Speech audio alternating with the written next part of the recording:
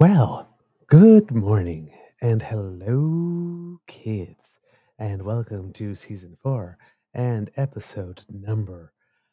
I am going to completely and totally guess 428 of the Daily Beaver Morning Show here on the Cryon Media Network.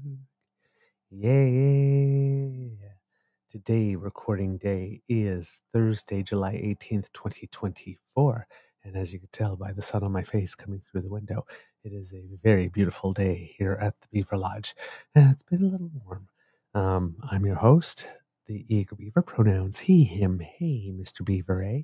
And not with me, as always, is my good friend, Mr. Grizzly, who is, of course, on vacation and, even though he has been on vacation, has been coming in to produce the show yesterday from a parking lot just in beautiful British Columbia, just near the Alberta border.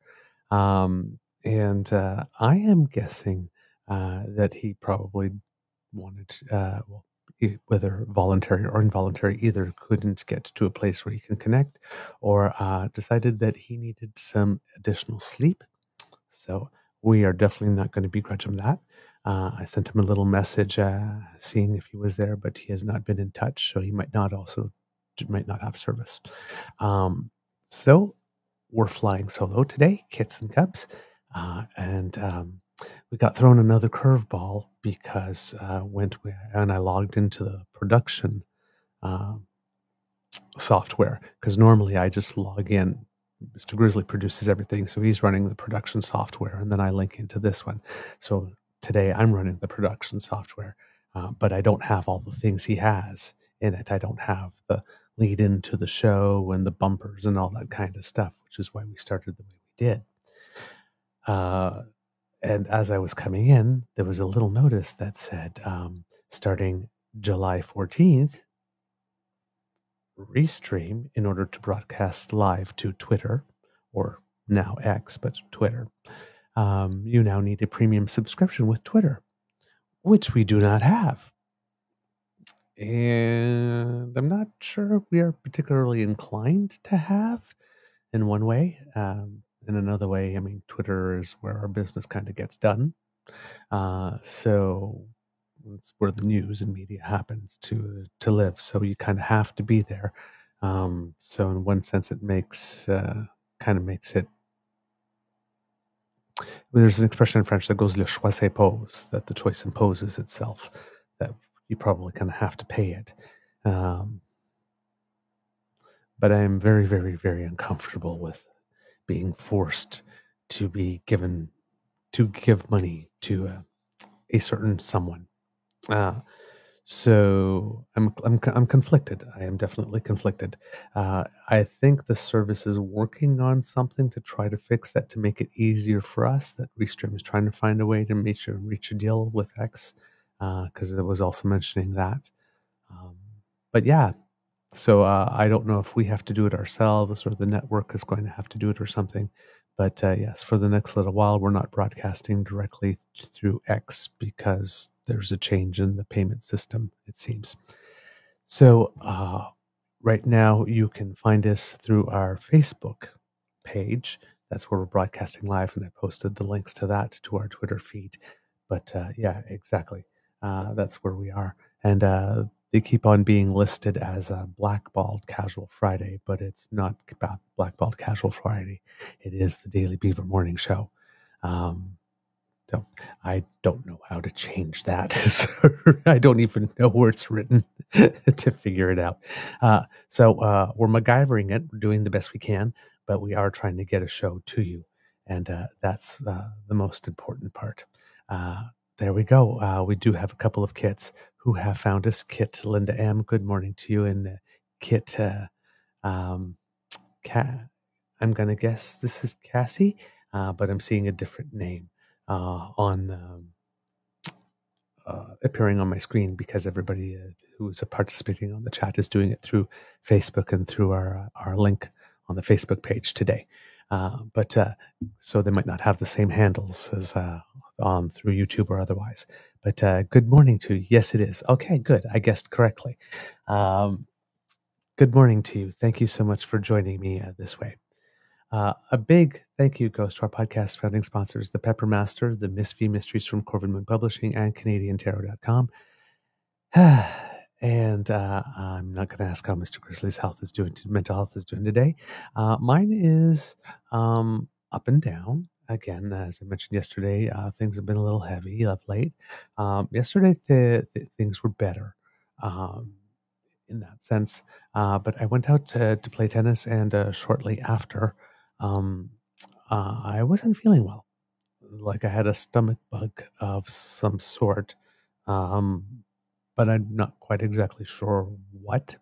I'm wondering now, maybe because I did play tennis yesterday afternoon, and it was it was a battle. It was a battle. By the end, I had very little left. I was just like hitting the ball like, ugh, and hoping it would go over the net.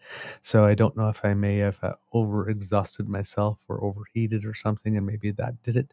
But yeah, was not feeling good the rest of the day. Had to stay home from going out and spending some time with some friends. And somewhere in the evening, after my beaver sweetie came home from spending time with friends that I was supposed to be at, I apparently stretched out on the couch and fell asleep until about 5 something this morning. And I actually do not remember actually having stretched out on the couch. So, yeah, wasn't feeling good. Feeling great this morning, which is very interesting. So, but yeah, got a little bit of bad news this morning, but not terrible news, but bad news.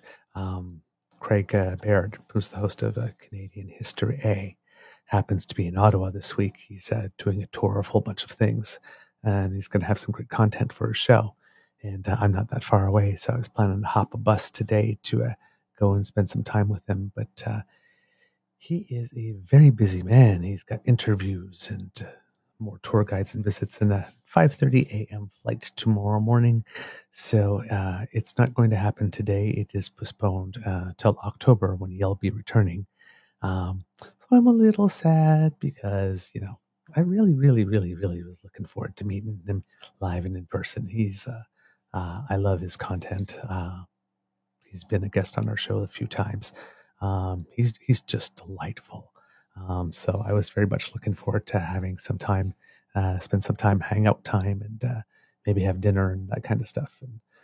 But unfortunately, it cannot be today. So it is merely, as we say in French, partie remise. So it's merely postponed until another time, and it will be only sweeter then. So let's get to the show, because I think I've talked your ear off too much already about the personal stuff and the behind the scenes show stuff. Interesting day news.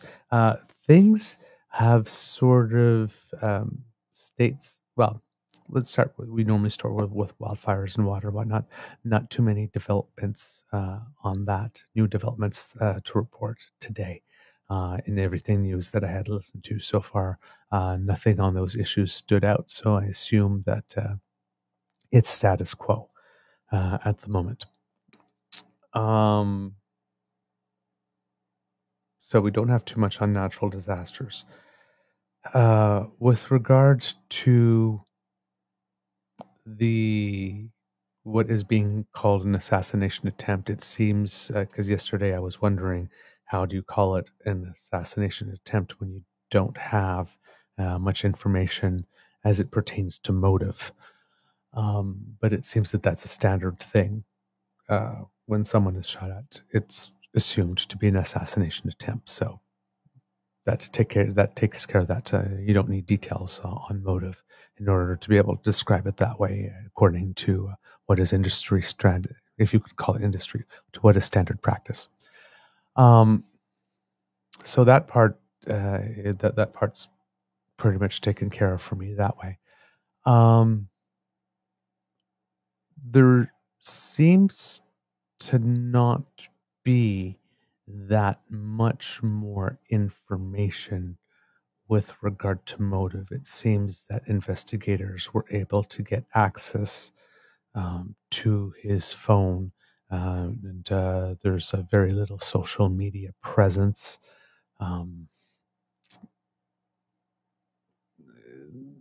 There's not that much to go on. There was a meeting with lawmakers. They got a briefing. There are certain things that leaked out from that. One of them is that there's possibly some speculation that he was suffering from a major mental health disorder, or that he was looking up stuff on his phone with regard to a major mental disorder. That could be something related to manic depression. There seems to be nothing out there confirming whether or not he was diagnosed with or he was just searching for information on. But there's something there that has an element. There's the other element is that the search of his phone indicates that he did searches not only of the RNC, but also the DNC conference, and that there were images of both Biden and Trump on his phone. And according to ABC News, this says the suspected gunman in the assassination attempt of Donald Trump last Saturday searched on his phone for the dates of the former president's rally in Butler, Pennsylvania, and for dates of the Democratic National Convention in Chicago. Sources familiar with the investigation told ABC News. He also searched on his phone for images of both the former president and current president. The suspect's phone search history revealed no indication of his political views. So it is kind of looking like whatever initial narratives people wanted to spin may not be working in this case. If we also add the fact that when the shooting happened, he was wearing a T-shirt from a YouTube channel specifically that had something to do with weapons and ammunition. You put that all together, there could be the odds are more likely, even though there is nothing confirmed, that it may not be a strictly political motive at play here. Exactly. Guess Kit Linda says here, just because the result of an act is political doesn't mean the motive was political. So this one might be for the people that want to run with stuff. Use this in whatever the way to twist it and torque it to push their narrative. It might be harder to do with this one. So that's about the major developments. The only other thing that came out, there was some interviewing, but some reporting from the BBC that mentioned that the shooter had tried to get on the high school varsity shooting team, rifle team, when he was there. He tried out once and apparently did not make the team and never tried out again.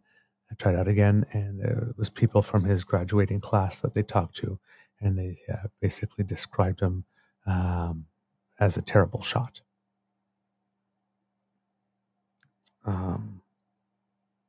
So Yeah. There is, with regards to Donald Trump, there is lots of questions now as to why it is there is no information released. Um, well, there was no information released from the physician, the White House physician, with regard to his medical condition, given he was shot, right? And that the bullet allegedly grazed his ear and maybe took a little piece off it. He came with that big package on his ear that people have been joking looks like a maxi pad, which of course prompted me to wonder if it had wings. Because, couldn't help myself. But and then you're seeing whole bunch of really interesting memes going out of people making fun of it. Some of them saying that NASA has reported that they were able to see it from space, or stuff like this. Hopefully, I can do this for you and put it on screen. I think I can. Or the guy has a diaper over his head and says, "Nicked myself shaving."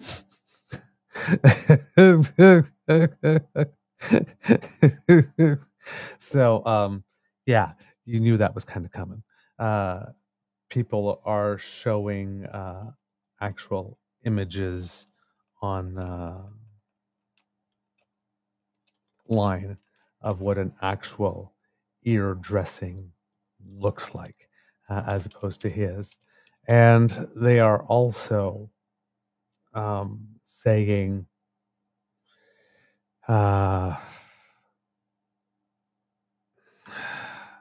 again, this is lots of conspiracy stuff, right? So, how would I put it? Because I don't want to push the conspiracies. There is debate as to whether or not he was actually hit by the bullet, or whether or not the bullet may have hit teleprompter plexiglass, and that may have gone up and may have been cut with a shard of glass, or something else, right? We don't know. We don't know. But when you add, people are saying that the way that the blood looked made it look like it was something else. I'm not an expert. I don't know.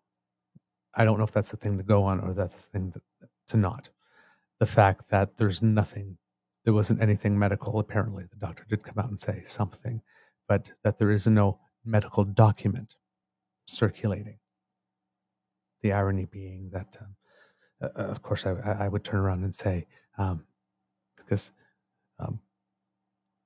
do we have his long form medical report? Anyway, but yes, that nothing's out there.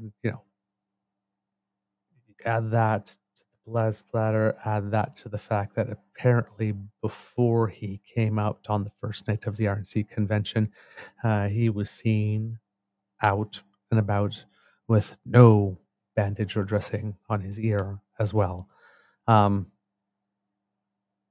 It's letting people speculate. Now, I can, again, this is pure speculation here.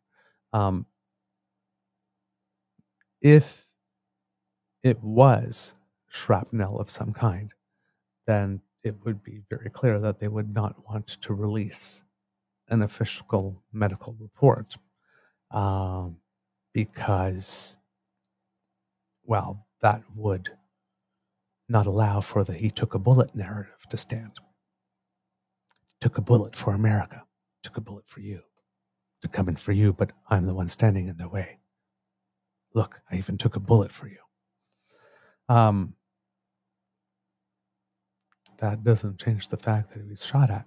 Somebody tried to take his life. Doesn't diminish that. If you want to milk something, there's enough in that to milk without having to overplay the hand that he took a bullet if he wasn't touched by a bullet, especially since 3 other people were touched by bullets. 2 were critically injured and 1 was dead. 1 is dead. And the one who was dead, even though he was at a Trump rally and even though you look at his social media and there's certain things that would make an eyebrow or 2 raise up, as we mentioned on the show, he's a person, he's a father, he's a husband. He threw himself on his family to protect them.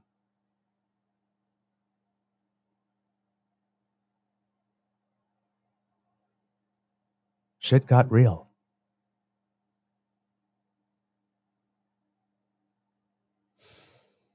Right? So, I'm not sure what it is.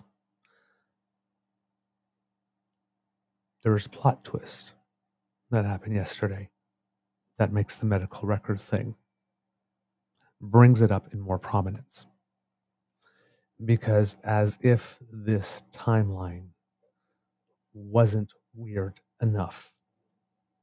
And when I'm saying wasn't weird enough, like I mean really weird. All right. Let's put it this way. Yesterday, there was this person that goes by Olivia Juliana on Twitter and posted this. Just in the past hour, Bob Menendez is resigning.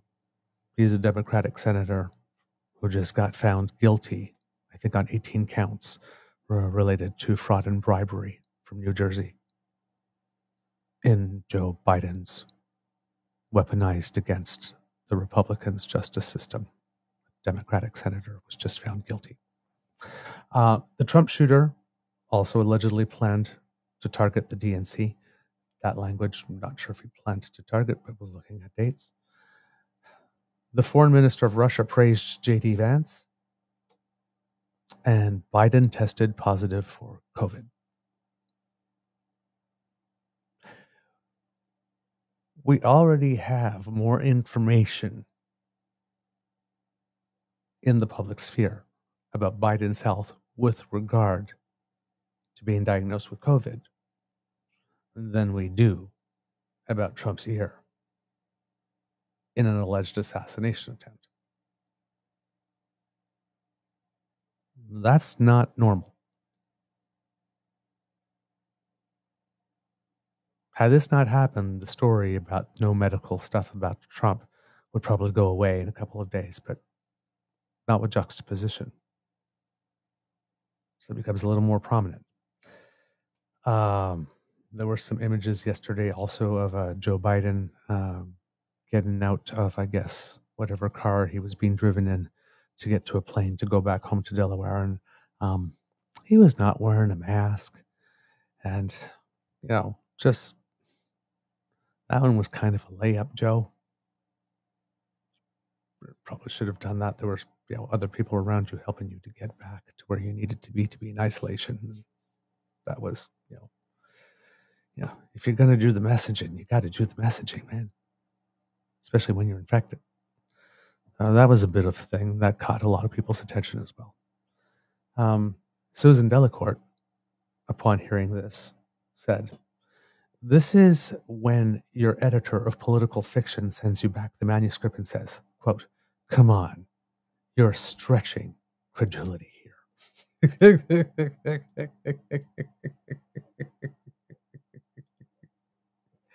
And it's true. It really is true. Just when you think the timeline can't get weirder, it really is dead. And just to go on top of that, because Susan Delacourt said, right, this is when you call your fiction writer, the editor, if you're a fiction writer, an actual fiction writer, Peggy Blair, one of Canada's most respected and beloved crime fiction writers. Sets her stories in Canada as well, often. And apparently, I have not read one myself, but from everything I've been reading about her, people just love her stuff. And hopefully, we will have her on the show one day. But according to her, she wrote, "Dear 2024, I have reviewed your manuscript with interest and regret to advise that I will be declining representation. While the plot is interesting, it strikes me that there is a little too much of it. I fear that readers will become overwhelmed. The idea of a president facing potential removal because of his age is certainly a unique approach. However, I feel that the reader should have had a chance to see that develop somewhat more before introducing the Epstein subplot. That in itself could have carried the entire book. However, it was immediately supplanted by your chapters outlining an attempted assassination of the former president. Unfortunately, this part of the manuscript, which you have set on the eve of the Republican convention, lacks sufficient detail to be plausible. For example, you provide no explanation as to how the Secret Service failed to notice the shooter on the roof for 30 minutes, or have not provided the kind of medical details that help give us this kind of story the ring of truth. The plot twist where the aging president comes down with COVID in the middle of this chaos is simply one turn too many for the event, for even the most diligent reader to absorb. The vague references to Project 2025 throughout the manuscript simply muddy the waters instead of adding attention to the conflict. I was left not knowing exactly what the story was supposed to be or where it was headed at any given moment. For this reason, I do not feel I will be able to find a publisher for your work. Another agent may feel differently." So yeah, if you're sitting at home and you're thinking, "Oh, come on, really?" And the thing with Biden is that he had just done a speech to the NAACP, which I did watch, where he, like, one of his, well, for an 80-year-old man, a typical barn burner for Joe Biden. He was knocking it out. He had touched on all the issues. You heard the interviews with people that were in the room after, and they were glowing. Um, any doubts I have been erased. It's like he spoke to so many of our issues that there's, and spoke to them well and adequately and substantively that there's like no way he could be in cognitive decline, that type of stuff. So, and, polling numbers were starting to go his way. There's an aggregator, I think, in the United States, the equivalent to 538. I'm not sure what it's called, but they run simulations 100 times, and they run election scenarios, and it's like they have like Biden winning 54 times out of 100, which is slightly up than it was. So everything that they've been saying, like since the debate, oh my God, Biden's dead, and it didn't really move the needle that much. And then Trump assassination attempt to turn around. Well, that's it. Trump has won. I guess didn't, because Trump is not a sympathetic figure. And you're in the United States with a rather rogue Supreme Court that doesn't even wants to impose the law on everyone else, but doesn't even want a legalized, mandated ethical code imposed on it. You have, yes, thank you, Kit Linda 538. That's the name of the service. You have, and then this most recent decision that said, yes, while the Constitution says that the president can be impeached for high crimes and misdemeanors, the president also cannot commit any high crimes and misdemeanors. And if the president does commit crimes, then in order to prove a crime, you have to prove motive, opportunity, and means. And we're not going to allow you to introduce any information as to motive or evidence. So basically, they've created a system where the president can't be found guilty of anything, and then because he's the president, and he has absolute immunity for things that are the core, that are related to the core constitutional duties. And well, the presidential pardon, it's a core constitutional thing. So, gives an illegal order? Nobody needs to refuse it because he can just turn around and say, well, I'll pardon you. And then nobody can look into the pardon because that's absolute immunity. Now, of course,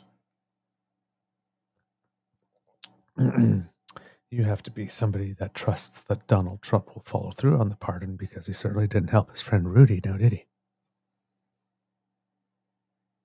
Just saying. That's another mess.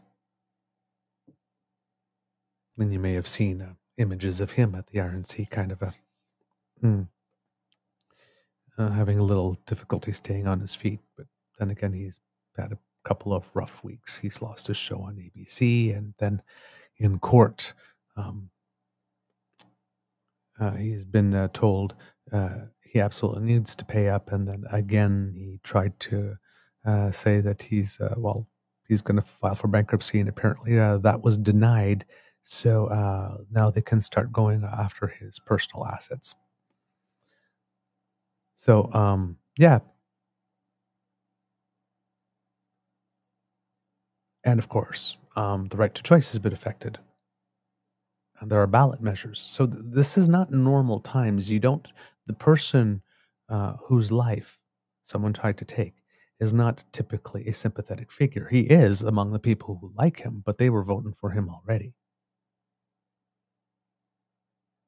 There might be some Republican voters that were planning to choose the couch, who that might rouse enough.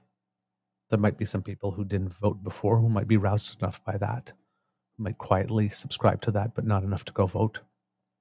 That might now. Yeah, maybe. But these big, huge events that people think, oh, well, this is going to swing the pendulum. They don't. The sides are so entrenched. There's only like about 10% in the middle that like considers themselves some like swing down there. And it's not moving. It's like we said on the show yesterday. I'm not sure if it was yesterday, but Tuesday. The fact that he was shot at does not make it such that all of a sudden he was a good guy that had good policies and wanted the good for good. Everyone's good. Donald Trump is still Donald Trump, the same person he was before. He's still done all those things. Nothing gets washed away or absolved. But the fact he did all those things also does not justify someone shooting, because political violence is never, ever the answer, ever. Trying to get rid of Donald Trump because he is politically violent. And you can transpose this to over here, to Canada. Right? We're seeing that violence movement. Nobody's stormed our equivalent of the Capitol yet.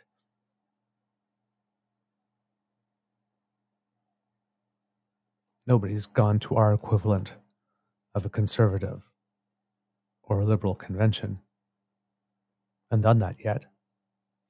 Although we did talk the other day about the attempt at Pauline Marois a while ago, a couple of years ago. That was at a political event where everyone was gathered. So, but that kind of seething, bubbling under rage, that's being worked here too. As our Lisa, who makes those wonderful TikTok videos, says, one of the big differences here is that we have many fewer pew-pews.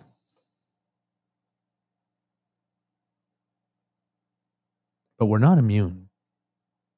And people are stoking these fires. Yeah. Kit Cassie. Culture civil war is already active. For some people, yes. They are They are living it. They are living it. And indeed, Kitlinda, even a civil war will make some people money. Yeah. War is good for some people financially. So, yeah. And if that wasn't enough in terms to get the rumor mills spinning when it comes to what's going on in the United States, it seems that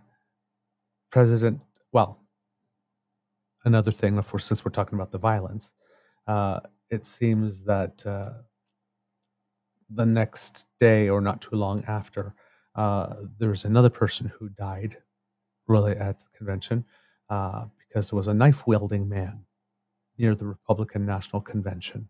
It seems that it was someone who was homeless or unhoused, depending on what term we're using now. I'm not sure which one. And the incident took place in the outer perimeter of the RNC within the operational zone to which officers were assigned, and these were officers from out of state that had been brought in to help. So there's a lot of people upset by that specifically. Quote, "They came into our community and shot down our family right here at a public park," said Linda Sharp, a cousin of the man who was killed. "What are you doing in our city shooting people down?" So yes, it seems that he was threatening someone with the knife. The man was identified as Samuel Sharp, who was 43 years old, living in a tent encampment near the site of the shooting.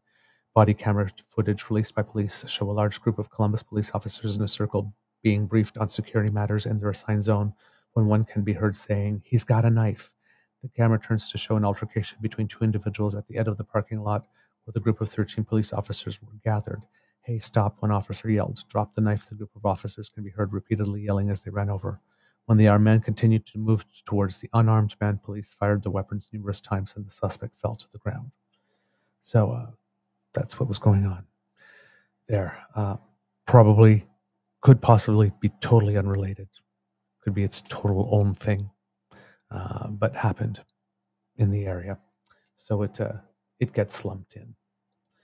Now, with regard to Biden, when I was talking about the health thing, it seems that Biden went on the record before the COVID diagnosis as saying that because everybody's trying to get him to leave, that pretty much only an illness, he would consider it if there was an illness that would strike him. So I think it is over, according to the USA Today, Biden says only a medical condition would push him to consider dropping out of the race. And then all of a sudden there's a medical condition. Now, he's had, his vaccines and all that good stuff. So, right, hopefully everything will be all right. But people are going to be using this to feed in to the fact, Biden is so old. There's some people that are trying to use it to try to explain away the debate performance. Think there might be too many days between for that to actually stick. But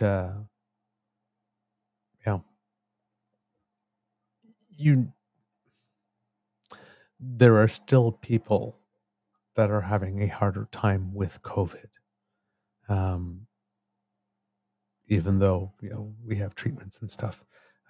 Even still today, even though the vaccines, right, vaccinated or whatnot, doesn't necessarily mean how COVID is going to affect you when you get it.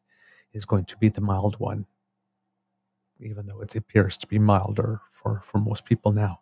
Now, President Biden has already had it once. which might lead people to think that, well, if he's already had it once and did very well, he should be doing very well again. Yes, but there's also data that seem to be indicating that successive exposures could do more damage over time. So, but whatever it is, right? The whole narrative for the time that he's going to be anyway in an isolation, whatnot. See, he's so frail, like this, and you're going to hear all the nasty stuff. Gee, hope COVID doesn't get him. All that kind of stuff. Now, if he comes back, good health and all that kind of stuff, then he too again has a narrative, right? They both have a narrative of surviving something. So again, when you're playing it out in the court of public opinion and polling and whatnot, none of these events are going to swing things as they would, if we were still talking politics of the 1980s or 1990s, when things like an affair were career ending.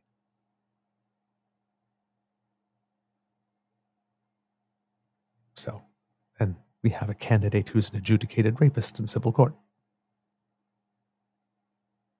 Like somewhere Gary Hart must be going, really? So, yeah, that's about all that's going on from the mess over there. There was J.D. Vance, of course, that gave his speech because he was, as vice president. So he gave a speech earlier on, I think it was the day before Nikki Haley gave hers, where she, the sellout was full and complete because when she pulled out of the race and everything for the convention was put out, she was not on the speaker's list. And then a couple of days before the convention, she stood up to the mic and said that she was releasing all of her 97 delegates and encouraging them to vote Trump. This was after Trump mused aloud about putting his political enemies in jail. Not sure if the two announcements were related, but after she did that, all of a sudden she got not only an invitation to attend the convention, but to speak at it. And I'm guessing she probably got the invitation to speak so long as she threw her full support against Donald Trump. So despite all the things that she said about him when she was running against him, none of that is worse than a President Biden. So, yeah, the sellout is full and complete, along with the stage and speech on prime time, delivered in HD into the homes of people, with her saying that, yep, she's on Trump's team now. So, kind of makes you wonder what it was all for, doesn't it? So, yeah, you have J.D. Vance.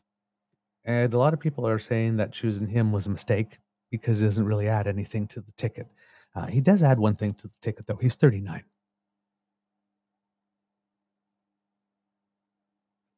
In a sort of like, overall global environment where everybody's talking about how everyone's so old, because, I mean, like, Trump is only like 3 years younger than Biden.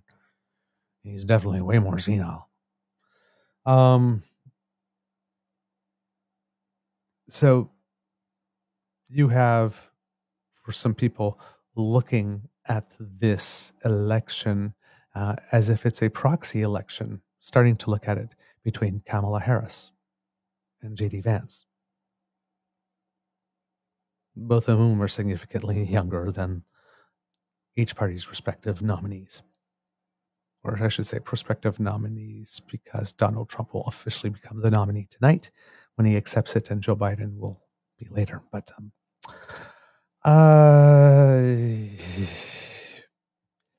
and it seems that J.D. Vance has not yet agreed to debate Kamala Harris. So, and then, as we mentioned on the show before, so you have one side that is using the Joe Biden is so old narrative as a how would you say it, as a bullhorn or dog whistle, but more like a bullhorn for if he dies, you're going to have a black woman as president. My problem with Joe Biden's age is the color of Kamala Harris's skin.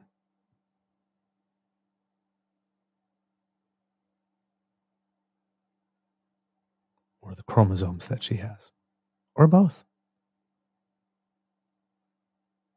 That's what it's basically boiling down to. And on the other side, when you have J.D. Vance, who, again, I really don't trust him. You got to get Rhiannon go here. J.D. Vance is Putin's choice. I don't think Trump had an option for who would be his running mate. Quite possible. Quite possible. But yeah,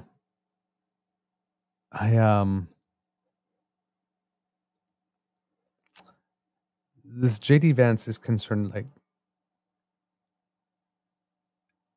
he's concerning to me because I just have a very hard time believing that someone who is a never Trumper is now so all in that he would want to be his vice president after seeing what happened to the previous one. I mean, like, JD, did you ask why the position is open? You should always ask why the position is open. Just saying.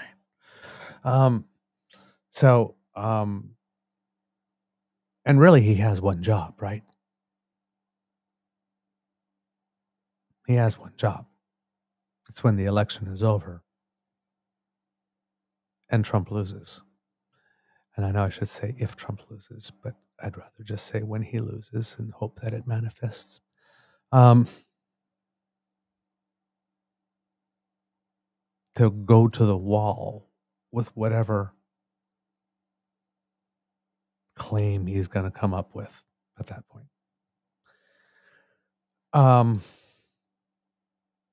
Now, J.D. Vance changed all his values and all his beliefs in a pretty record time. That's, to me, that strikes me as weird. To me, that was like, Donald, watch your back. This guy's a little too ambitious. You know that comment they usually make of women when they're running and they say that she's ambitious as if it's a bad thing? That applies to this one here. This guy. He is already on record as being anti-abortion, anti-choice, and this to an extent that is like, I think not even in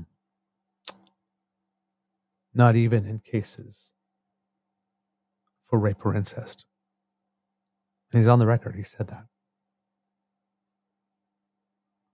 And he also believes that women should stay in abusive relationships for the good of the children. He's also said that. So the Republicans clearly have a very anti-women ticket, which means that if they were actually facing Kamala Harris, they'd be looking to have one hell of a field day.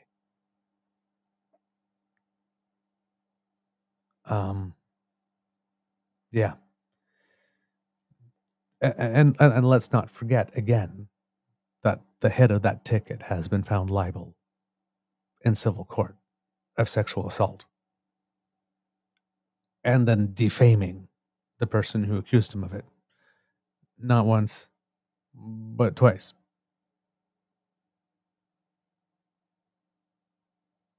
Yeah, that's gonna... I assume that will motivate a lot of vote out to the polls in the states where there is going to be a choice measure on the ballot. The other thing that's going on with J.D. Vance is that it seems that the Appalachia region, because in his book Hillbilly Elegy, he writes about that part. That's where he grew up. There's a lot of people who don't like what he said in that book from the region. A lot of people that don't like how he described people from that area. So he doesn't have many fans in the area that, well, don't say he doesn't, I can't say he doesn't have many fans. There's a vocal amount of non-fans of his in the region that they're hoping to bring in. And that's kind of interesting as well, because, Appalachia, a lot of people think Kentucky and whatnot, but that stretches in to certain parts of Pennsylvania, which is one of those swing states. J.D. Vance is from Ohio, by the way. So yeah, that's about where it stands. Oh yes, the other thing with J.D. Vance is that the whole section of the Republican Party that are really the purity testers are having a problem with him because his wife is not white. And he has mixed race children, one of which is named Vivek, which is kind of interesting to hear people talk like that if you happened to be a candidate for the Republican nomination and vice presidency whose name was Vivek.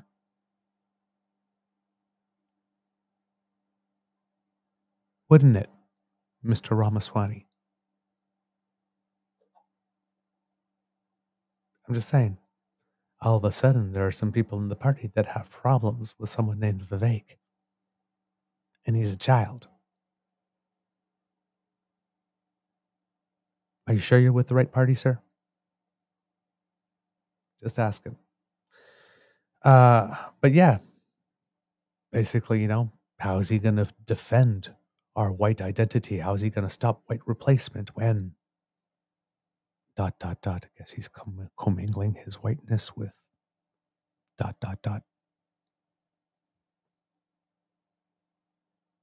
So, yeah, not the best. Not the best. The other little bit of news with regard to J.D. Vance, and this one has a bit of a national connection, is that it would appear that J.D. Vance is friendly, if you would say. I don't know if I can go so far as saying they are good friends, but friendly with a recent member to the House of Commons. According to CBC, MP Jamil Javani and J.D. Vance bonded over being, quote-unquote, outsiders at a top U.S. law school. Quote, two men from disparate backgrounds who say they forged a friendship while feeling like outsiders at an elite American institution could help chart the future of the Canada-U.S. relationship. Those men are Ohio Republican Senator J.D. Vance, who was picked by former President Trump as his running mate on Monday, and Jamil Javani, the Conservative MP who was elected to Parliament in a by-election early this year. If their respective parties win power this year and next, the long personal history between these two political neophytes could be an asset for Canada, some political watchers are saying. So you got some political watchers in Canada that turn around. Hey, it's great news that Trump picked a guy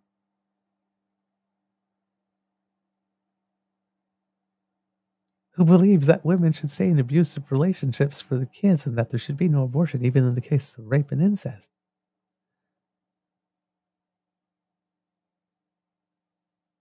Because he's school buddies with someone in Pierre Poilievre's caucus. And should Pierre Poilievre become prime minister, that'll make things great between both nations.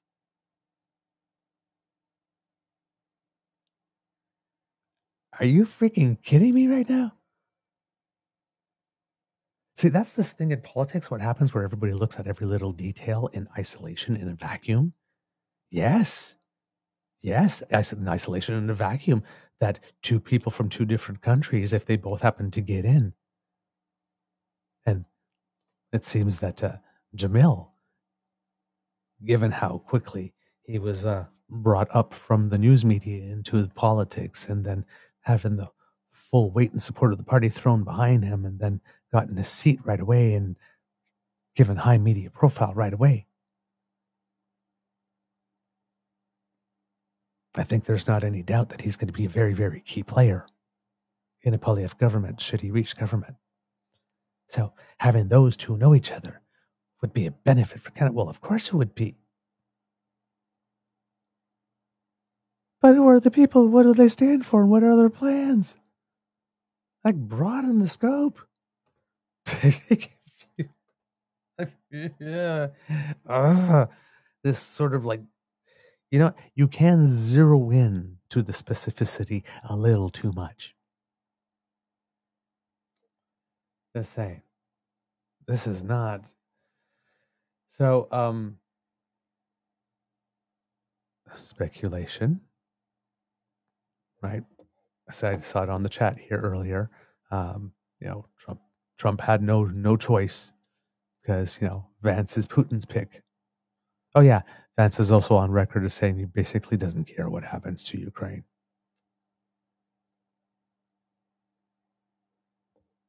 So, there you go. We'll say Kit Rhiannon. JD Vance is Putin's choice. I don't think Trump had an option for who would be in his running mate. I'm going to guess that this is Kit Saucy via the Facebook feed here, chatting and adding that one here. But if that is indeed the case, then all of a sudden, wanting to know what's in Jamil Giovanni's past suddenly becomes a lot more interesting. So, just notice the everything seems to be connected somehow here. Not sure what it means. Not sure if it means anything. Could have just been that they were two people at Harvard at the same time, and who would have thought they would have been in politics at the same time. But they are. The last little thing about everything going on in the U.S. Is with regard to the person who did die, who was in the crowd, who was a fire chief, who was protecting his family. It seems that his spouse has gone on the record to say that President Joe Biden tried to call her and she declined to speak to him since her husband was, quote, a devout Republican, and he would not have wanted me to talk to him.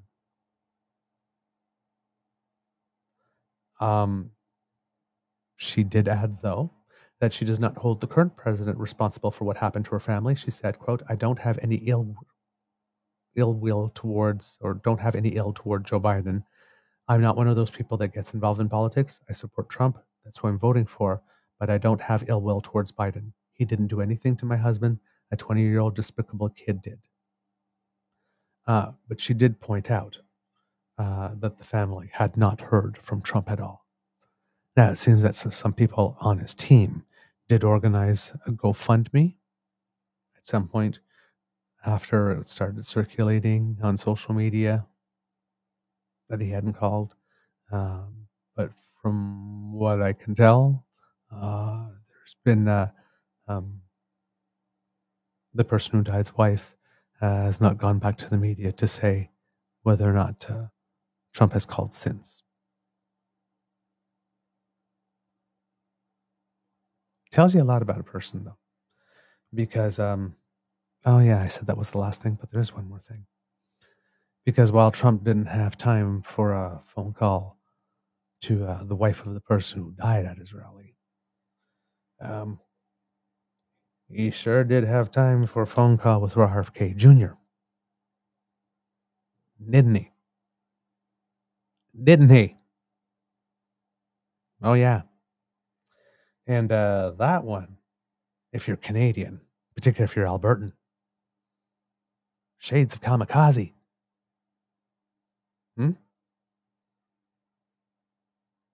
Conversation, lots to talk about. We won. Sounded like Trump was doing his Trump thing, going over to someone and blowing a lot of sunshine up their butt about,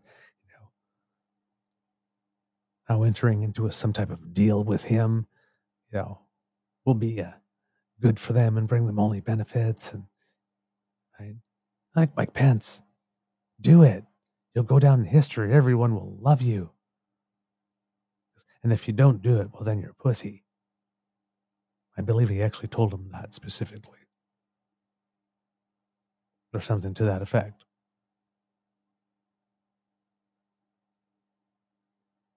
Mike Pence could be so powerful, could have all he has to do. He'll go down in history, he'll be remembered forever, celebrated. All that blown sunshine up your butt type thing. Oh, yeah, I totally believe in what you were saying about the vaccine stuff. That's really good. So, but it seems that it was RFK Jr.'s son who leaked the tape, which is kind of interesting because it was a few months ago that the entire Kennedy clan got together and filmed an endorsement video claiming that they were all for Biden. Yeah. So, not sure what's going on there, but I have a feeling that people will start digging into that a lot because there might be a lot of media that might be a little scared to going after Trump, who might be less frightened to try to get at Trump through the RFK angle, if there was some type of agreement or deal of some kind there for them to be working together. So stay tuned to that. All right. Enough with the U.S. stuff. But, oh my God. What a freaking shit show. Jeez. Oh, man. Man. That is really, there's a lot going on. There's a lot. I don't know how media keeps up. I am having trouble keeping up. It's really something. All right. Oh, Kit Linda. That, I don't even know if I want to show that. I mean, yeah, I'm going to show it. Plot twist. Trump wins the election and then falls out of a White House window.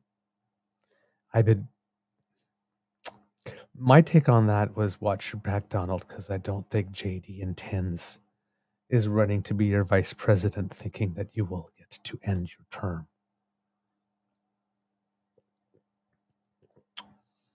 That's one way to avoid the hang JD. Like there was a hang Mike Pence. As if JD has some type of plan to make sure that Trump doesn't finish. But again, that would be if I was a political fiction writer. Not sure my manuscript might get accepted either. Nice compliment from Kit Cassie saying that I'm doing a fine job flying solo, producing again. Thanks so much. I am trying to learn the benefit of speaking a little more slowly than I usually do when I have Mr. Grizzly here, because sometimes I get excited and speak fast, especially if I'm reading from copy, and which gives me a little more time to sort of navigate around. I'm developing. I always appreciated the work that Mr. Grizzly did, but I'm developing a greater appreciation as I'm, trying to highlight chat comments, look over there, look over here, find my stories, find the different windows, find the images, put them up. It's you can't speak fast and do all of that at the same time and maintain coherence. So yeah, it's but thank you so much. I really appreciate the compliment here. It makes me very happy to know that you guys are enjoying the show. All right, now let's get back to Canada. Oh, gee, I'm just noticing that the chat kept going. I guess I must have been looking for something, and I got stuck where I was in the thread. And yeah, there's a lot of things that you guys have been saying about the Trump and the shady thing here. Ooh, gee, all right. Okay. Oh, thank you so much. Another beautiful compliment from Kit Miss Shadika. I could listen to you talk all day. Ah, thank you so much. I appreciate that. All right, back home. Back home. A few days ago, we reported to you, we started the news, our show off with news you can use about a product recall. They were plant-based beverages. Most of them, I think, were the Great Value brand, and there was another brand. Anyway, I'll read to you what I have here from the CBC because unfortunately, 2 people in Canada have died after getting sick with listeriosis, and the cases were connected to the nationwide recall of plant-based beverages. The 2 deaths happened in the province of Ontario, and they were confirmed by the Ontario Ministry of Health.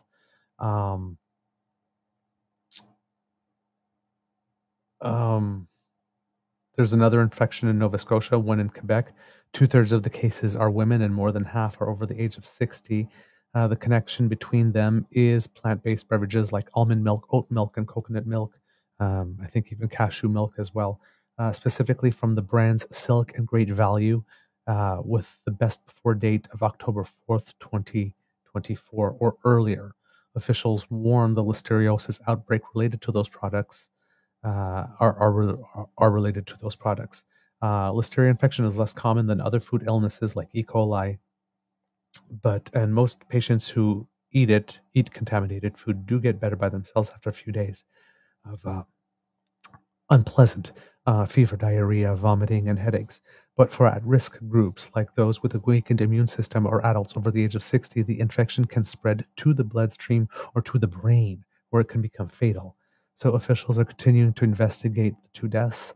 They're warning people to please double check the size, the brands, and the best before dates. So those are the notes that I have. Unfortunately, they do not mention the brand. So I'm just gonna look up here on the internet and try to get the brands for you just to be sure here. So again, according to the Canadian Food Inspection Agency, they say that people became sick between August 2023 and early July 2024.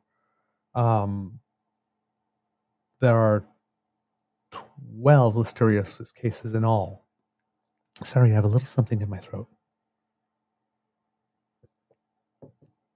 10 in Ontario and 1 each in Quebec and Nova Scotia, according to the federal agency's count. And this is as of yesterday at 9 p.m. on CBC. So here are the brands. Recalled certain Silk and Great Value brands of oat, almond, and coconut refrigerated beverages over possible Listeria monocytogenes contamination. The president of Danone Canada, the manufacturer of the recalled drinks, said the company was working to investigate the circumstances surrounding the drinks. Quote, "The news in this notice is devastating, and our most sincere sympathies go out to the families and loved ones during this difficult time," Frédéric Guichard wrote in a statement. Guichard noted that the company has conducted the recall and removed affected products from all retail shelves. Danone had previously said the contaminated products were linked to a specific production line at a third-party manufacturer, but authorities have not yet shared how the products were contaminated with listeria. Listeria monocytogenes is a type of bacteria that can cause listeriosis, a rare but serious illness with symptoms that may start suddenly and include vomiting, nausea, cramps, severe headache, constipation, or fever. More severe illness may result in the brain infection, meningitis, and blood infection in newborns and older adults. In recent years, about 134 cases of invasive listeriosis have been reported annually in the country, according to the Public Health Agency of Canada.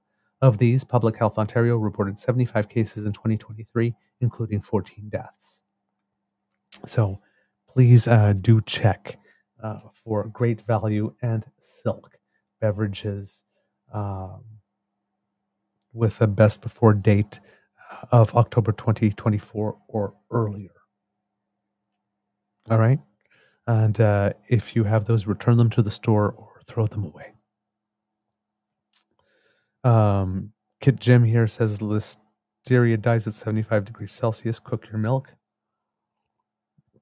I personally don't know if that's true myself, but Kit Jim is pretty much a pretty good source for this type of stuff. So if he says it, I would tend to believe it. So yeah, there you go. Please do take good care of yourselves. Yes, we don't want anybody to get sick from eating food, and especially if you're trying to make healthier choices. So, all right, that's what I got for that here. Big news in Ottawa, because history is being made today with Lieutenant General Jennie Carignan being sworn in as Canada's first ever female Chief of Defence Staff. She has long been considered a trailblazer for Canadian women serving in combat roles. And she's had a 35-year military career, has been deployed to Bosnia, Syria, and Afghanistan. She led NATO's training mission in Iraq and was most recently in charge of transforming the military's culture after a sexual misconduct crisis. Not sure how far she got with that, but she was tasked with it for the time that she was in the position. Now she's taken over as the top soldier amid a serious shortfall in personnel and lack of readiness to respond to a crisis. So yes, because there have been some issues with the military, particularly with recruitment these days. And as we mentioned earlier, there was some loosening of the dress code and now a slight adjustment of it to try to sort of bring it back. And of course other measures, but recruitment has been trickier. According to an article by the CBC, the ceremony will take place at the Canadian War Museum. She replaces General Wayne Eyre, who's retiring after 40 years in uniform. Sandra Perron, Canada's first female infantry officer and a retired major, is quoted as saying, "It's momentous because it's going to give young women a hope for their own dreams to come true." Carignan is a combat engineer by profession. So that's impressive. She commanded the NATO training mission in Iraq in 2020, led the Task Force Kandahar Engineer Regiment in Afghanistan from 2009 to 2010, and served in Bosnia in 2002, clearing explosive ordnance from farmers' fields. Yeah. Her appointment comes as Canada marks 35 years since women were first allowed to serve in most military occupations. So that's kind of interesting.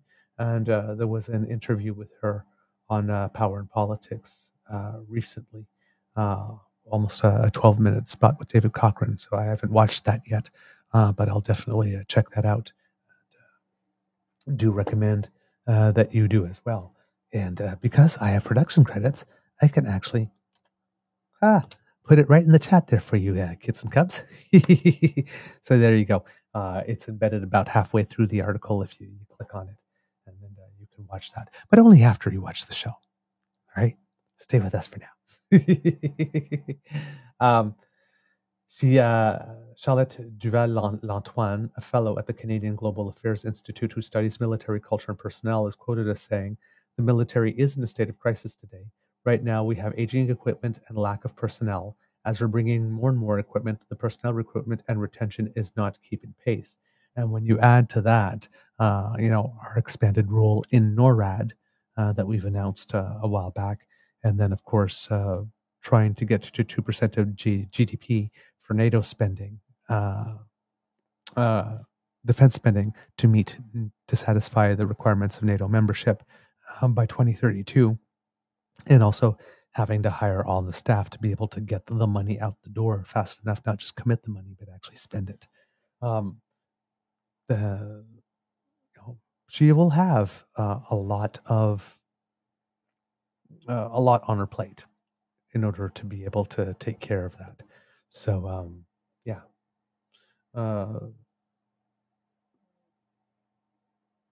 It is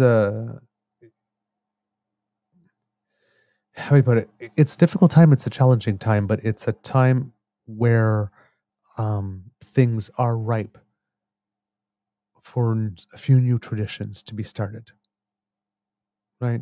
And maybe she is the type of person that will be able to get that done. The latest data shows the Canadian Armed Forces heard from more than 70,000 people interested in joining in 2023-2024. But the military was only able to get 4,301 of them into uniform due to a backlog in the screening process. While Carignan is inheriting all sorts of administrative and procurement problems, she's also in an enviable position, says Dave Perry, President and CEO of Canada Global Affairs Institute. Perry said Prime Minister Justin Trudeau is the first PM in this lifetime to promise to meet NATO's benchmark for alliance members' military spending, 2% of national GDP. After mounting criticism from NATO allies, Trudeau announced last week that Canada plans to hit that target by 2032, but offered few details.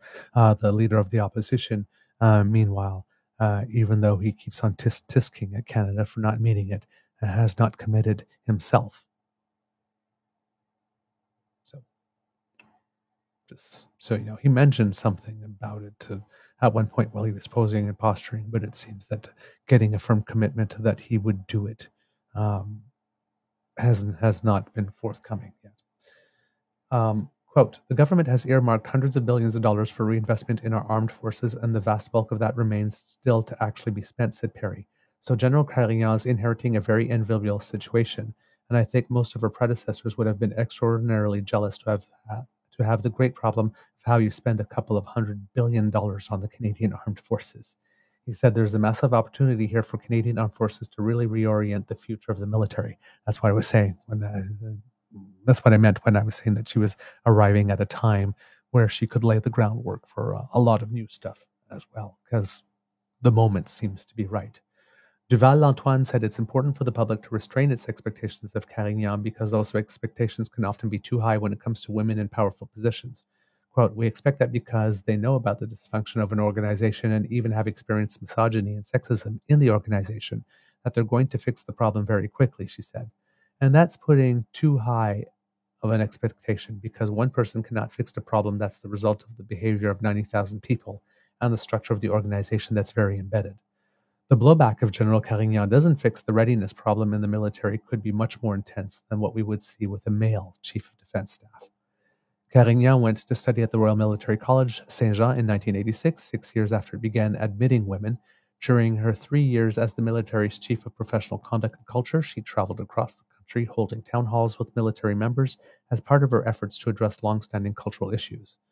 Governor General Mary Simon will preside over today's change of command ceremony. So there you go. That's happening today. And so, yeah, this is really, really, really big news. And I'm happy. I'm hoping that the appointment turns out well because, unfortunately, our prime minister has not necessarily always had the best results or the best of luck. The appointment of Jody Wilson-Raybould as being the first female justice minister didn't go as well as planned or hoped. The appointment of Julie Payette as Governor General did not go as well as hoped or planned. How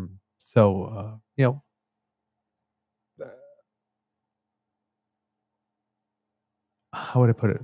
This is not in a proportion that's any more or less to appointment of men in certain positions that didn't work out. But for some reason, when it's a first and it's someone different, either visible minority or sexual minority or a woman, and something happens where it doesn't go well, the initial reaction is, oh, well, gee, we tried it. We sure can't do that again. Look how bad it turned out last time. And they make it about the gender or the race or the sexual orientation rather than the performance of the person. It was just the wrong person for the fit, for that job. But hopefully, yeah, fisheries minister as well. Yes. So hopefully this one will work out, because if there's one place that would really like it to work out, it's here. Hopefully she can bring along the change that is needed. Let's see, what else do we have here for you, kids and cubs? Okay, well, you know what? Let's go to the first ministers' meeting, because I guess it was just a 2-day meeting, so it officially ended. The first day focused a bit on indigenous issues. We had Natan Obed from Inuit Taparit Kanatami that was there, that wasn't holding the highest of expectations for the meeting, but it seemed that the people that were in it were surprisingly pleased with how it went. I'm not going to complain about that, because provincial premiers, with potential the exception of BC, and if we're talking about territorial premiers, of course they're in, not usually the most receptive. Usually not the most receptive. So it seems that the people that were there felt that they got a good ear, if you would say, which is good. And hopefully that keeps getting better, and these meetings keep on becoming more meaningful, because one of those things that keeps coming out of these meetings is all these people saying, well, we're 400 nations. We're supposed to negotiate on a nation-to-nation basis, and we got, like, you come for your meeting, and your provinces, and among you take 2 days, but like we get 3 hours in the afternoon for all our issues, for all our nations, for, like, really? So, there's a feeling that a lot of these meetings are not meaningful or substantive, which is one of these things that happened with Pierre Poilievre's appearance at the AFN the other day, which we touched on briefly yesterday. But when he was there, he went there, he delivered his remarks, he sat there for questions. He got about 4 or 5 of them in about 10 minutes. And things are different in Indigenous culture, right? So, you'll have someone at the mic saying that, please ask your questions quickly so that we can get as many as possible. But then someone will come to the mic and will, introduce themselves, and they introduce themselves, who they are, their nation, and talk about their people. If they have a spirit name, they'll present it. Sometimes they will say what they have to say in their Indigenous language and then repeat it in English. So the questions are not, don't come fast, right? When you go for a meeting, an actual meeting, meaningful, you need to have the time. So he went there, he took about 4 or 5 questions, and then apparently he just left. He didn't stay to mingle, talk afterwards. He didn't extend. So he was only there for a certain amount of time, in and out, deliver his message and gone. That doesn't work well. Jagmeet Singh went to deliver his remarks, and he was way more well received. Got better applause, and people were more happy and had a lot more to say because he had arranged to stay after his session was over. and mingle and talk to people. If you're just going there for your 40 minutes and your 40 minutes on the agenda, in and out, take up, well, I guess that's not how it's not how it works in that community. If you actually want to do business and if you actually want to show that you're there for meaningful purposes. So, that the community felt that the meeting was productive is a very, very, very good thing, as far as I'm concerned. Now, the meeting was a little interesting because it kicked off with Premier Tim Houston from Nova Scotia saying something about the federal government needing to stay in their lane. And then they kind of got all out of their lane. One of the things that they ended up recommending, and it seems that it was Premier Wab Kinew that was at the head of this, is that the federal government should increase its, not increase its plan, should hasten its plan to reach 2% of federal spending on national defense to satisfy NATO alliance members in about 4 or 5 years from now rather than 2032. That's kind of interesting because it seems that military defense spending has nothing to do, like at all, with the lane in which provincial governments are. So when you start a meeting saying, look, we're kicking off the meeting and the theme of the meeting is federal government, stay in your lane. We're happy to partner with you, but just give us the money, don't impose conditions, and go away. And then making a recommendation, federal government, you need to be changing your defense priorities and your whole budgetary priorities to get to 2% of GDP for NATO by 2029 rather than 2032 or 2028. Okay. This is an action for action's sake thing, because this is something that's very easy for premiers to do because they have absolutely no responsibility for actually getting it done.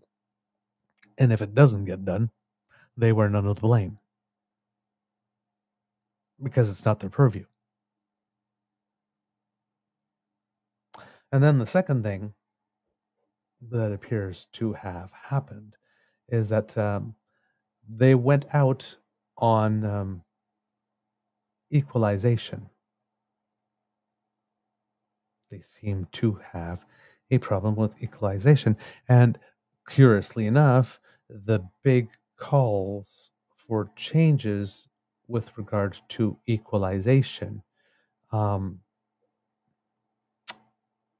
do I put it, are not coming from the usual suspects. They're coming primarily from the Premier of Newfoundland and Labrador and the Premier of British Columbia, which is really interesting. According to iPolitics, depending on who you asked, the redistribution formula is either grossly unfair or a necessary policy to ensure critical services are provided equally in all corners of the country. So we're having two contrasting takes on equalization. Talk of equalization dominated the wrap-up press conference after BC Premier David Eby announced he was supporting a constitutional challenge of the program launched earlier this year by Newfoundland and Labrador. Quote, the Constitution is really clear, Eby told reporters. It says this program is to ensure a minimum level of service for all Canadians. What we struggle to support is the idea that when British Columbians are struggling with affordability, struggling with the cost of living, to ask them to pay into a federal system that distributes money to another province that is not having challenges delivering basic services. BC, Alberta, and Saskatchewan were the only provinces not projected to receive any equalization payments in the current fiscal year, also known as have provinces. Meanwhile, Ontario, Quebec, Manitoba, Nova Scotia, New Brunswick, Newfoundland, and Labrador, and PEI round out the have-not provinces, meaning they receive funding under the formula. It should be noted that have-not provinces receive varying amounts of funding. For example, Quebec is projected to receive $1,545 per capita in 2024-2025, while Ontario is expected to receive $38 per capita. So, because Ontario happens to be on the have-not side of equalization formula at the moment, yes, at a full rate of $38 per person, David Eby is saying like this, we don't believe that people from British Columbia should be paying to support Ontarians, and so I'm going to join this constitutional challenge. Quote, there we go, right here. We feel it's unreasonable for BC taxpayers to be sending money to the federal government to be redistributed to provinces like Ontario through the equalization program, said Eby. The system is clearly broken. So somewhere over the past few days, David Eby morphed from becoming an NDP leader in British Columbia to some love child of a UCP Alberta conservative and Pierre Poilievre. The system is broken.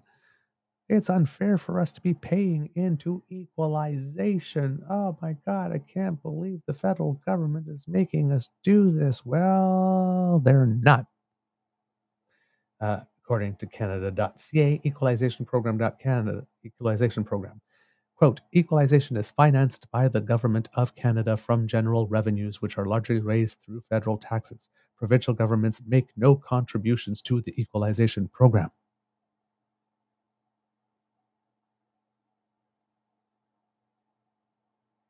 Again, provincial governments make no contributions to the equalization program at all. So when David Eby is saying, we feel it's unreasonable for BC taxpayers to be sending money to the federal government to be redistributed to provinces like Ontario through the equalization program,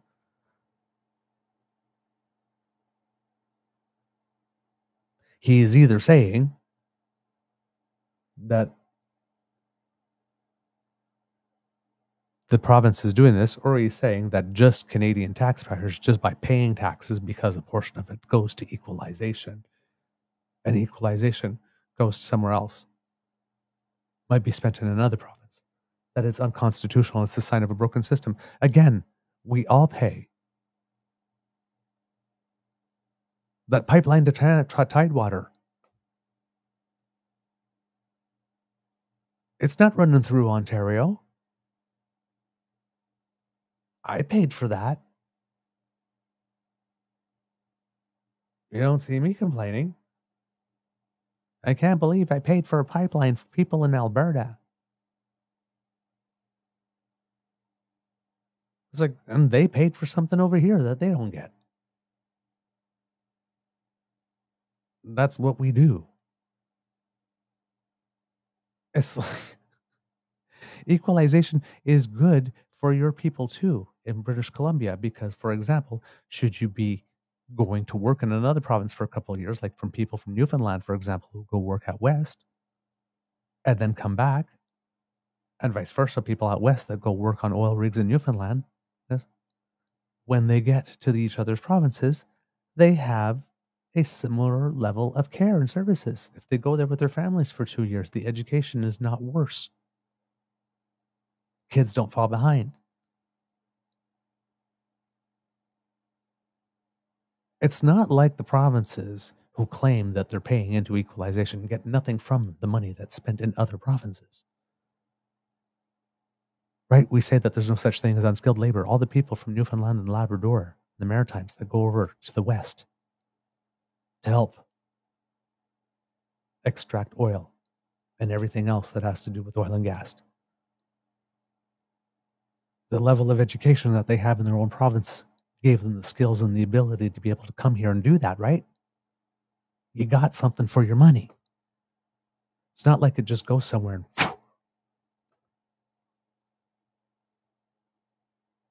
So I'm not sure what he's going for here.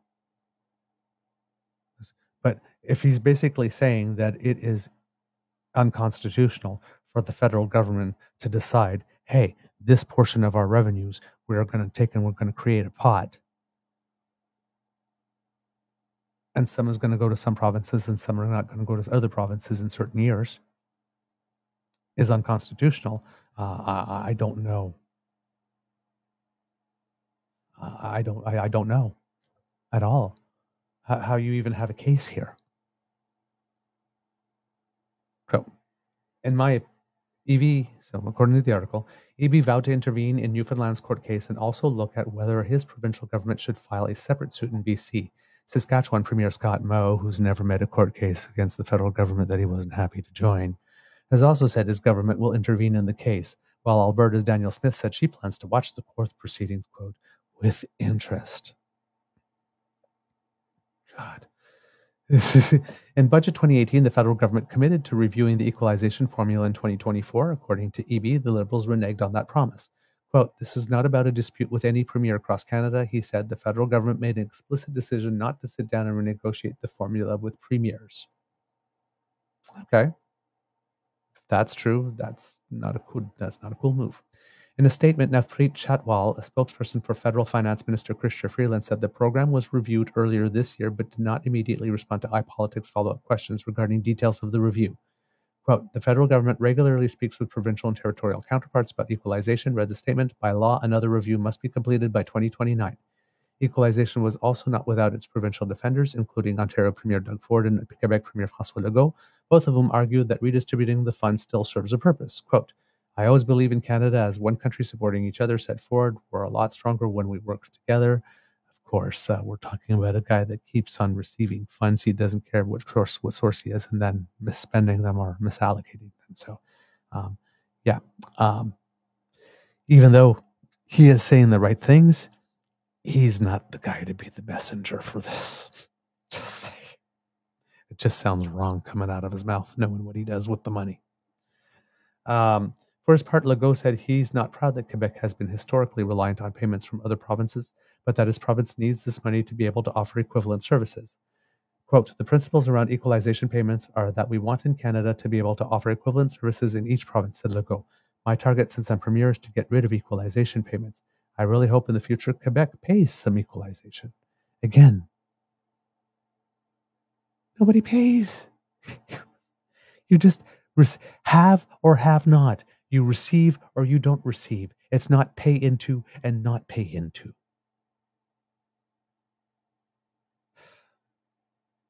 It's just, I am so tired of them claiming that they pay.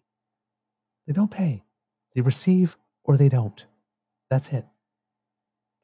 According to the federal government, every province has received equalization payments at some point since the program was first implemented in 1957. Another theme of this year's meeting was defense spending, as premiers called on the federal government to meet its target of spending 2% of the national GDP on military.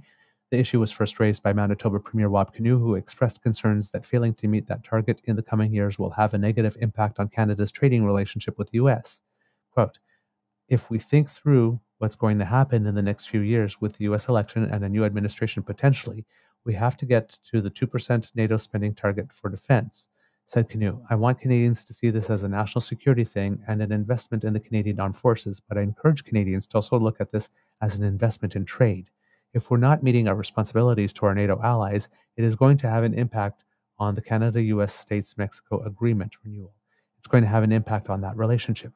Kinew added that it's imperative for Canada to meet that target within the next 4 years.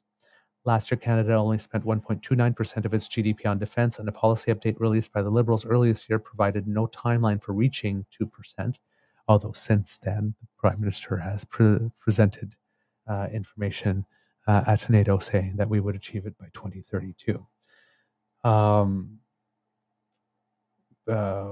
We had only committed to spend 1.76 by 2030 at that point.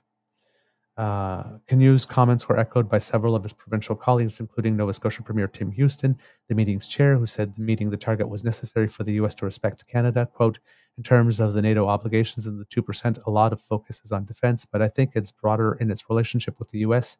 Meeting our obligations is just the right thing to do. Ontario is set to host next year's meeting of the premiers, with Ford taking on the role of chair.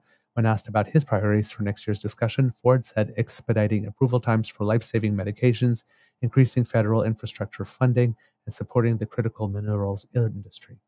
So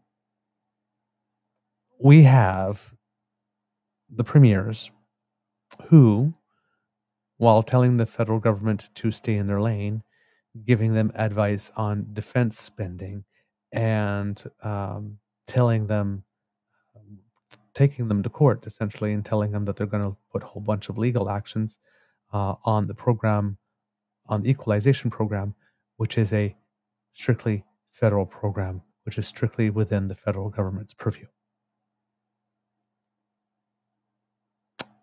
Yeah. I'm, yes, Kit Cassie. Is this posturing by BC premiers, as he has an election coming, as trying to keep ahead of the two conservative parties they're uniting? Well, I am glad that you mentioned that, Kit Cassie.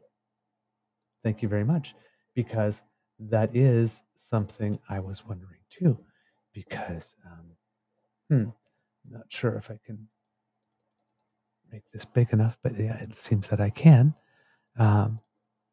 If we look at 338canada.com, all of a sudden, we see here that in, what's this? This is in October 2023, the BCC party and the NDP party were very far apart, but then that Unite the Right movement sort of happened, and you could see that they spiked up, retreated a little bit, and spiked up again. That there's only 4% difference in popular vote projection. So in October, it looked like the NDP was just whistling its way to another majority this October. And then all of a sudden, as the election gets near, look what happens. And that's why I keep on saying, don't worry about the PP and the Trudeau numbers just yet. Because there's always a gap before, and as an election becomes more of a reality, there's a revert to the mean a little bit, and then things happen. But it's getting a little tighter than they would like.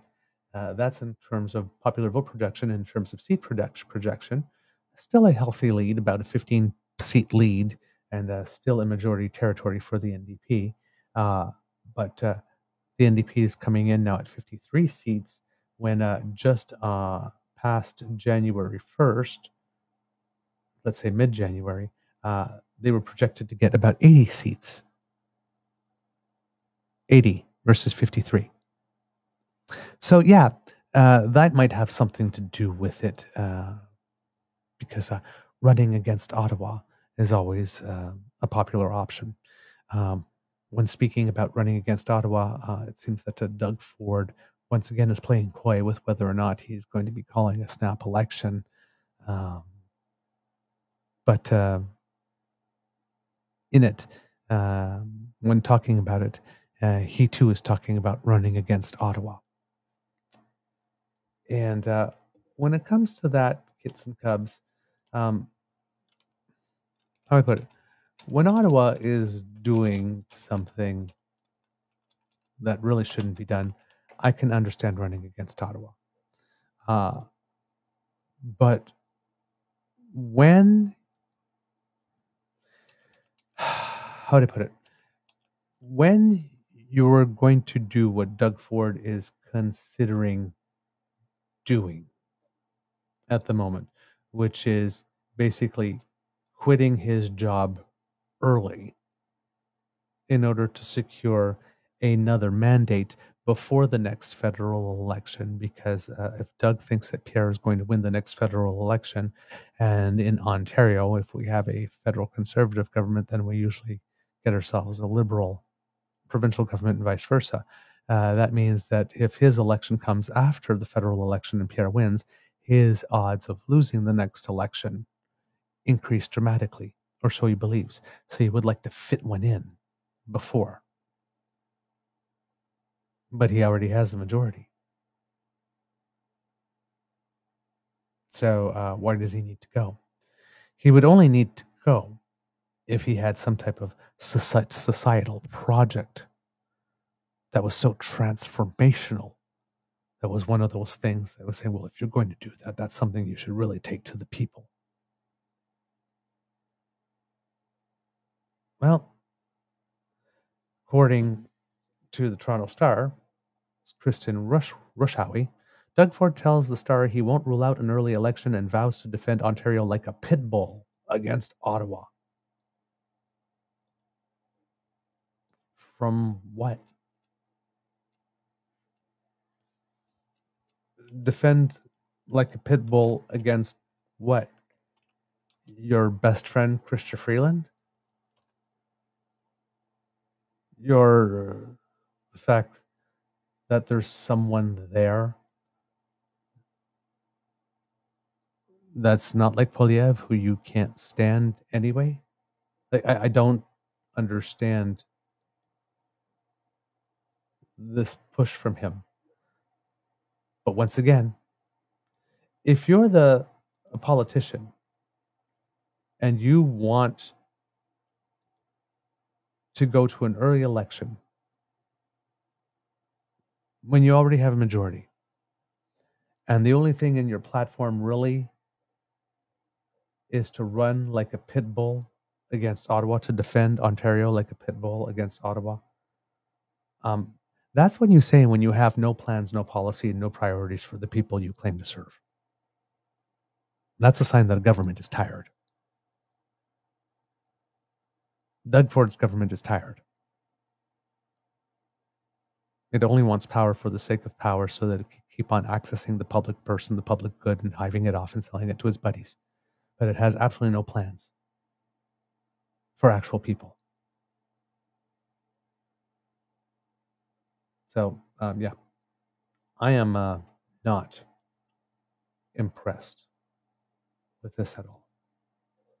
Not impressed with this at all. Yeah, not great. Not great at all.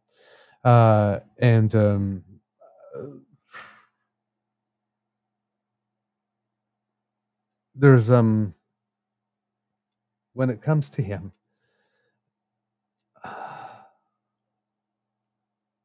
there's how would I put it? You just look at all the events together. You got the Greenbelt, and then there was the Service Ontario things, and then the Therm Spa, and then the Ontario Science Centre, which there's a plot twist on this because Olivia Chow has come up and said that the specific lease says that there can't be anything on the site of the Ontario Science Centre other than an Ontario Science Centre. So if she wants to make Doug Ford's life a little difficult with breaking the lease, that's something that might be able to happen there. But you add them all together, and then the LCBO thing right now. Yes, and public sentiment is not on the Premier's side on that one. I think it's about 54% of Ontarians are supporting the LCBO strikers. When you add that all together, that's a lot of money coming out of the public purse being diverted to other places. And we're hearing more of them. There's another deal in Ottawa or something like that was some land that was sold for $1 so that a medical facility or something of some kind could be expanded, and there's a for-profit seniors home going on that land from a company that has been brought to court for having provided very, very, very poor service to the residents in its care. There's just too much, man. there's just too damn much. So when you have that much going on and you don't seem to have a plan other than uh, what public good can I liquidate today, I'm not sure with what you go to the public and say, elect me again. Not sure. It seems a little weird to me. But yeah, we'll see what's going on. In the UK, they had the speech from the throne for Keir Starmer's new government. It's really interesting because they don't call it the speech from the throne there. I can't remember what I wrote the name down somewhere, and I can't remember where it is. But he delivered the speech at Westminster to formally open Parliament's Labour priorities, building more homes, creating a new publicly owned energy company to drive green power, as well as a new border command to stem the flow of asylum seekers crossing the English Channel from France in small, sometimes dangerous boats.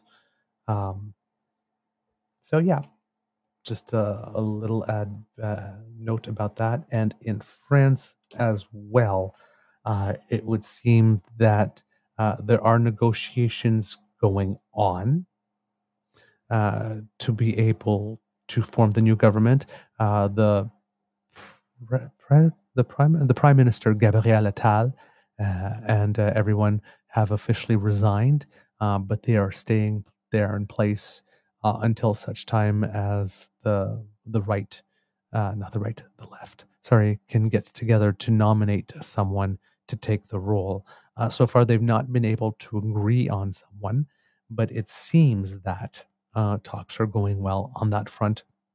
But when it's coming to overall policy, it seems that the more militant left faction is not willing to make concessions on certain things, and it's preventing the group from coming together and deciding, I guess, on who they want as president and on a set of legislative priorities. So that might take a little while yet to happen. But it seems that the negotiations are underway and they are progressing. And as the that the structures are there to make sure that the government is still running while those decisions are being made. Since we're speaking of France, the mayor of Paris apparently took a swim in the Seine yesterday to prove that it was okay to swim in for the open water swim and triathlon events for the Olympics, Olympic Games and Paralympic Games. So I wasn't convinced that would be ready. Devin Naru wasn't convinced that it would be ready because when Mr. Grizzly asked the question, we were both right away going, nope, it won't be ready. But it seems that some people jumped in it and went for a swim. There's one person that was there and said, I always wanted to swim in it all my life, and I probably will now, but I'll probably take a very, very, very long shower after. How clean is clean? We don't know. Hopefully, we won't find out that, a couple of days from now, that the mayor is very, very ill, or any of the other people who jumped in. But apparently, there are some people who are willing to jump in, believe it's safe enough to do so. So, yeah, we'll we'll see what's going on there. But those are some the bigger things in those ones, because we're wondering what's going to happen with the fallout from the elections there and how they're going to organize. So it seems that that's happening in that front. In Germany, for some reason, it seems that they are looking at changing the amount of money they want to spend with regard to Ukraine in the future. It seems that they are going to be cutting it by about half. I remember, if I remember reading the article, or remember the article I read correctly. But they say that the reason for this is not so much because it's not because they don't support it and don't believe in it anymore, but because with the $50 billion loan they were able to give Ukraine by borrowing against the increased value of Russian assets that they seized, as now they have some money front-loaded and they won't need they won't need to do that as much in future years. Also, probably politically, given the trashing that the governing party, the Social Democrats, took in the European parliamentary elections, PR-wise, saying that you're going to be cutting support to Ukraine in half is something they probably think will be playing well in the country given the current moment, even though there is money being given up front. So I guess they're maybe cleverly taking advantage of a change in structure with regards to financing that which is going on in Ukraine in order to solve a domestic issue as well. So we'll see how that works for them on that front. Let's see, what do we have here today? With the Prime Minister, there was a call, if you remember correctly, for him to have a meeting with his entire caucus sometime before September. And there was somebody from the party, her name was Brenda Shanahan, but I can't remember what her specific role was in the party, who stated that that was not going to happen logistically. It just could not happen. But it would seem that there will be some time made specifically for a meeting, probably just about 20 minutes. I have a feeling that it might last longer once people actually get in the room.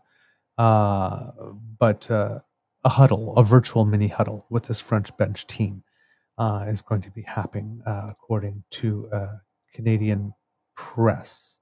I think it is who's reporting that. It'll be the first time that the cabinet ministers have come together since the Liberals' loss in the Toronto by-election at Toronto St. Paul's, and would take place amid a new wave of speculation on a possible shuffle.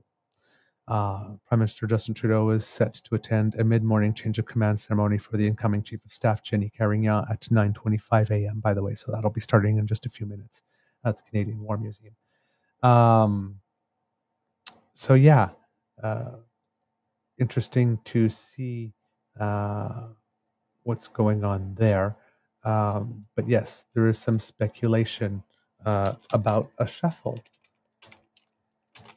which I'm just trying to find the CP, the Canadian Press article about that for you, so I can read a little bit more to you.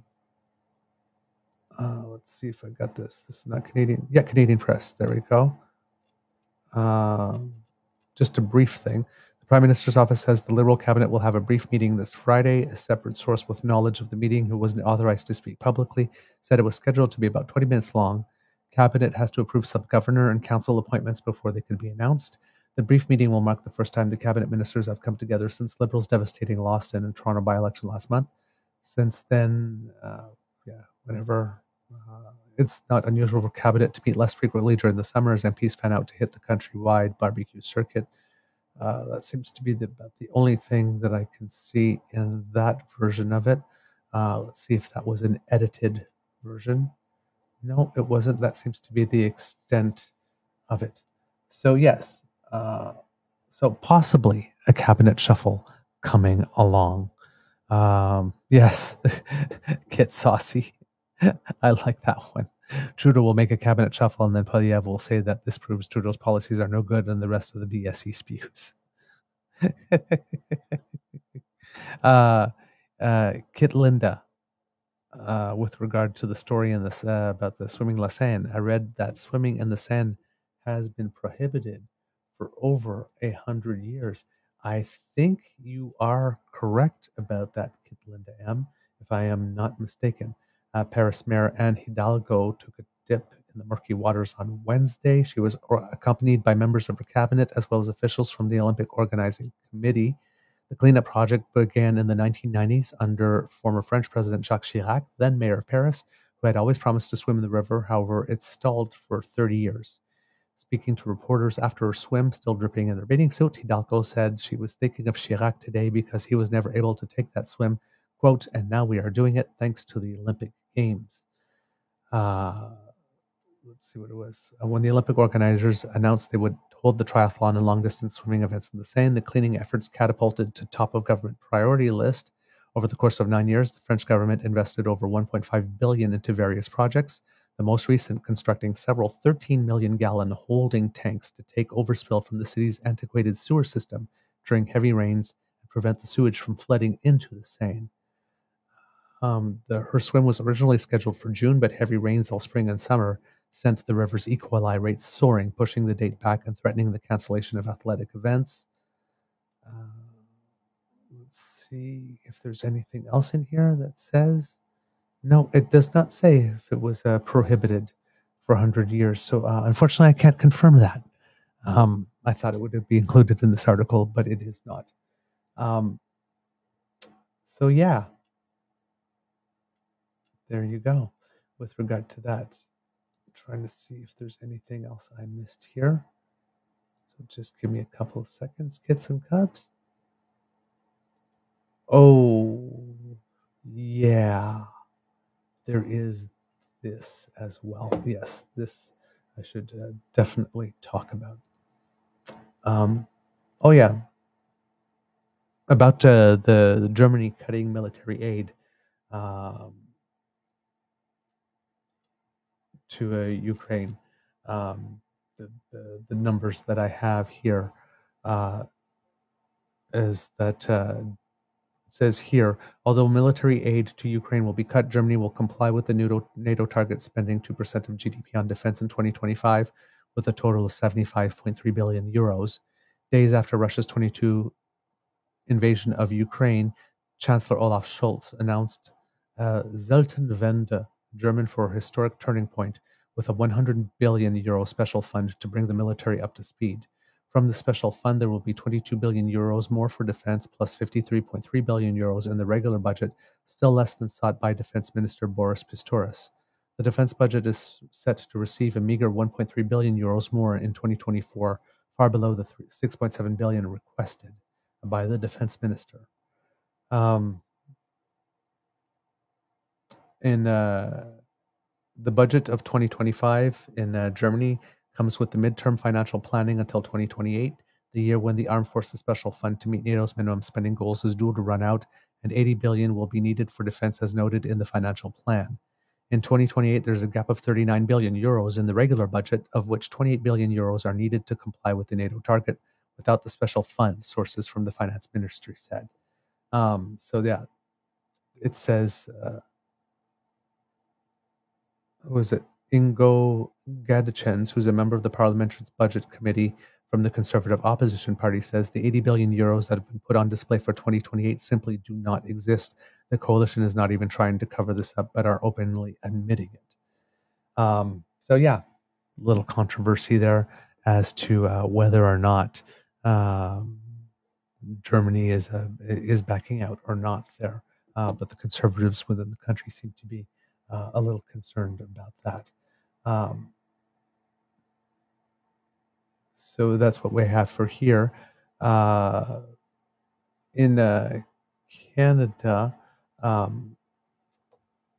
there was an announcement of money for public transit that was put out, and Sean Fraser has a great video about it. I am not sure that I'm able to play it because I've been having trouble with the audio, but I'm going to try and experiment here, Kits. And please let me know if you hear it, because I suspect that it might be a microphone setting that I need to change in order to be able to play sound and not just show an image. So I'm going to try it. Please let me know if you hear it.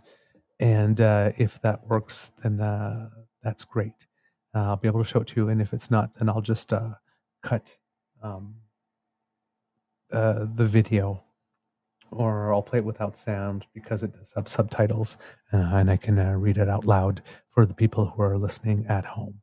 So just give me an opportunity here, and let's see if I can make this happen from my end. Okay, so Sean Fraser put out a tweet that said, "People don't want politicians to pick fights with one another. They want us to work together to solve problems. We're at the table and want to work with the provinces to help solve some of the biggest challenges facing the nation so we can help make Canada the very best country it can be." All right. And then he has a video. Well, hopefully I will bring it to the beginning. And Kits and Cubs, you can let me know if you do hear it. I've changed the microphone setting. Please let me know. So, Sean Fraser.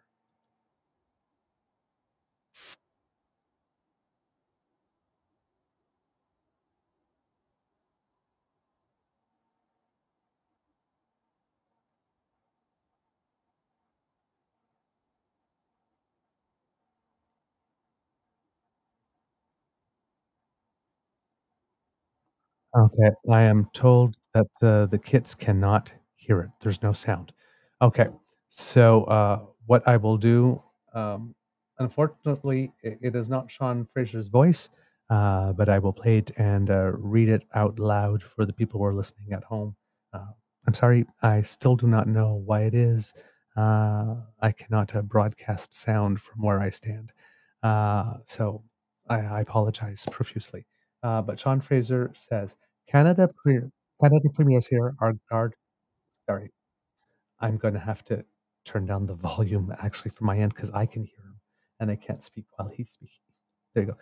Canada's premiers are gathered here in my home province of Nova Scotia to discuss some pretty big issues that are important to people in every part of the country, issues like healthcare, housing, and education. Now, the headlines covering our meetings over the last couple of days have suggested they largely want the federal government to butt out of their affairs and stay in its own lane. Now, it's pretty common for politicians to pick fights with one another when it comes to an electoral advantage. They may see and having that fight, but I can tell you that I talk to people from across Canada at home and they're sick and tired of politicians fighting with one another. They want us to work together to actually solve these big problems.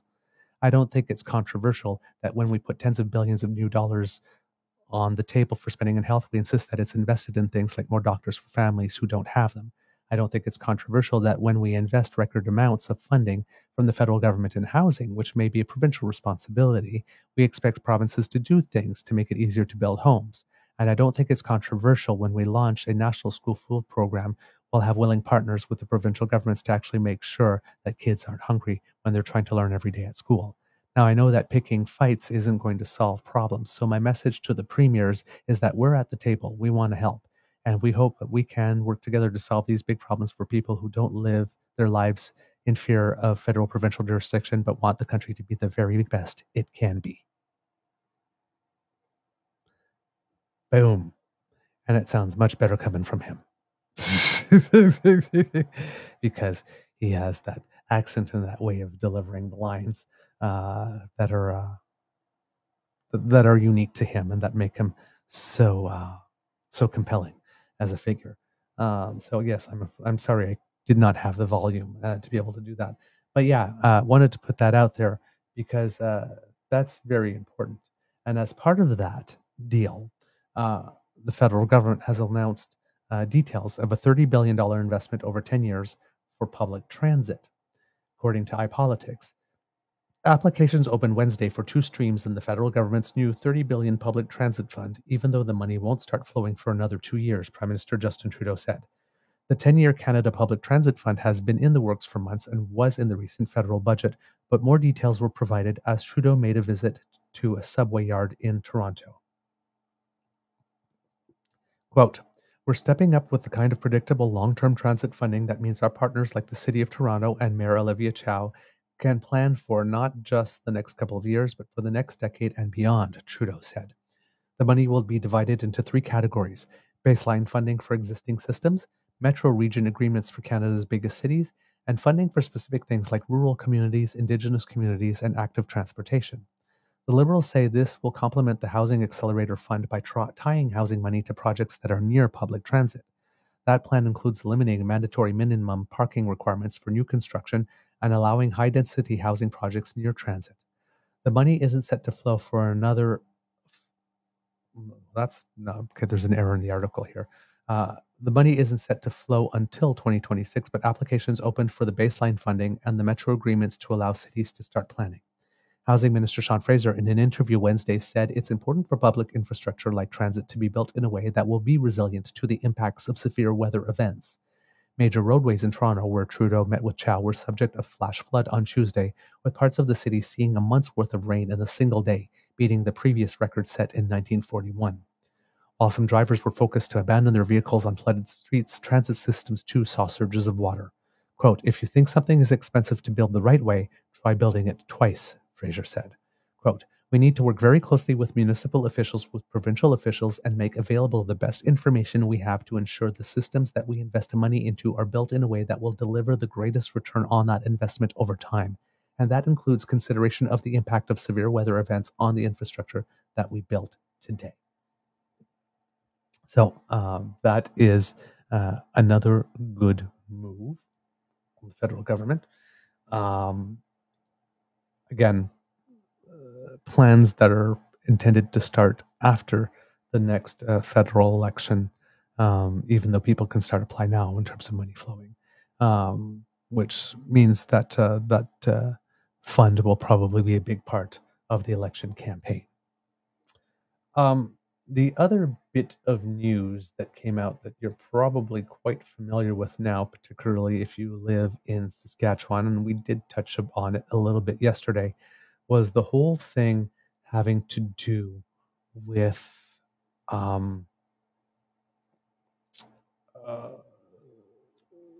Saskatchewan, the government of Saskatchewan deciding that it was not going to remit back to the federal government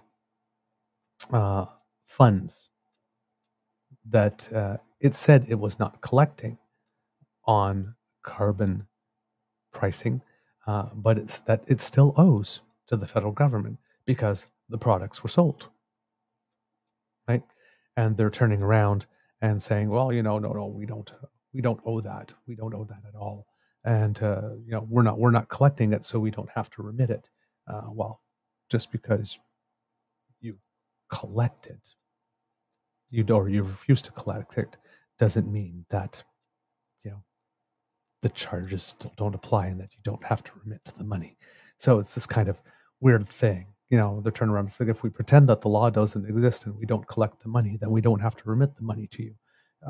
No, it doesn't work that way. It's like, when you have phone service, you pretend that your phone bill hasn't come in, and you decide that you don't have to pay the phone bill.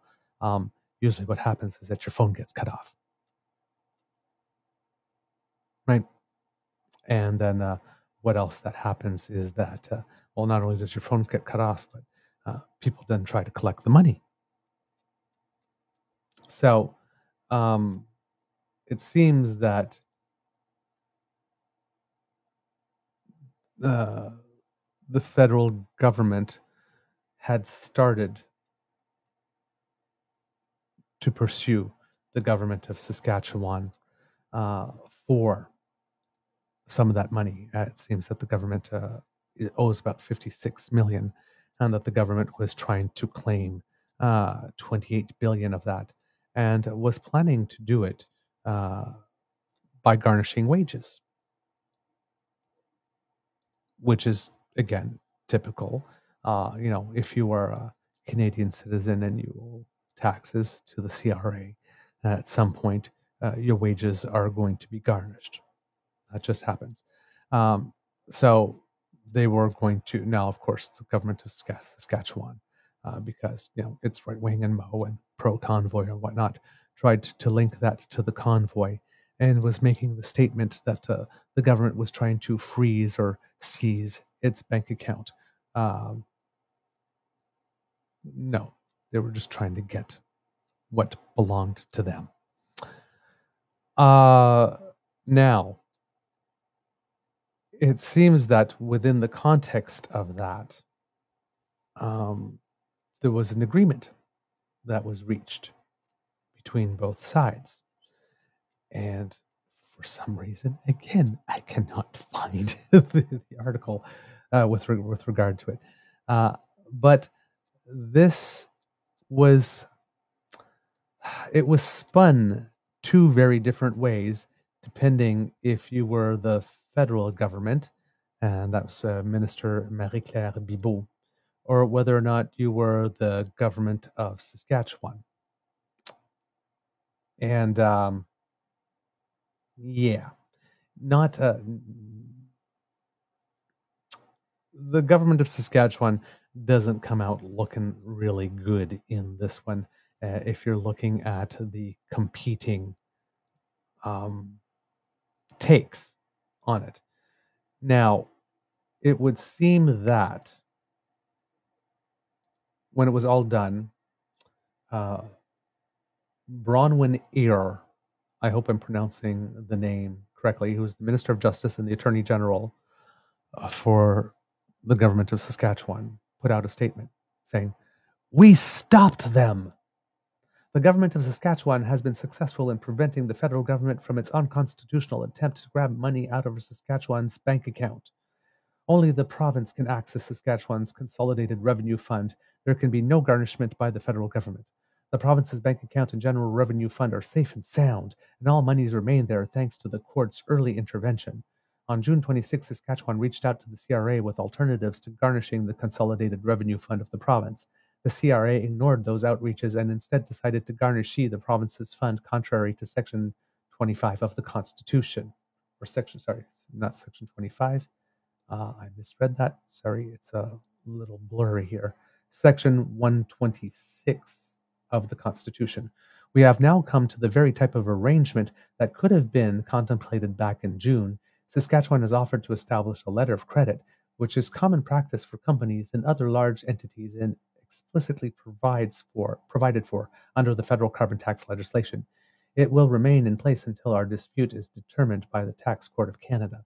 Our arguments going forward remains the same: fair application of the law, minimum national standards, and no regional favoritism. That means the Saskatchewan government will continue to provide the same carbon tax exemption on home heating that the Trudeau NDP government is given other parts of Canada. That's a lie. And that exemption will remain in place until this federal government or the next one does the right thing and gets rid of the carbon tax on everyone and everything. And the reason I say it's a lie is because if the Saskatchewan government was providing the same carbon tax exemption on home heating that the Trudeau NDP government is given to other parts of Canada, their exemption would be on households in Saskatchewan that are using home heating fuel. And then they would probably give them a big subsidy to help them convert to a heat pump. That's not what the government of Saskatchewan is doing. The government of Saskatchewan has stopped charging carbon pricing on all forms of heating, not just on home heating oil. So they are not doing the same thing. That's a lie. And now, the claims of them reaching out to Revenue Canada with all these other forms of, right? Is that true? Well, it's what they say. They say a lot of things. The statement from the Honourable Marie-Claire Bibeau, the Minister of National Revenue. Quote, the Canada Revenue Agency and the province of Saskatchewan have reached an agreement.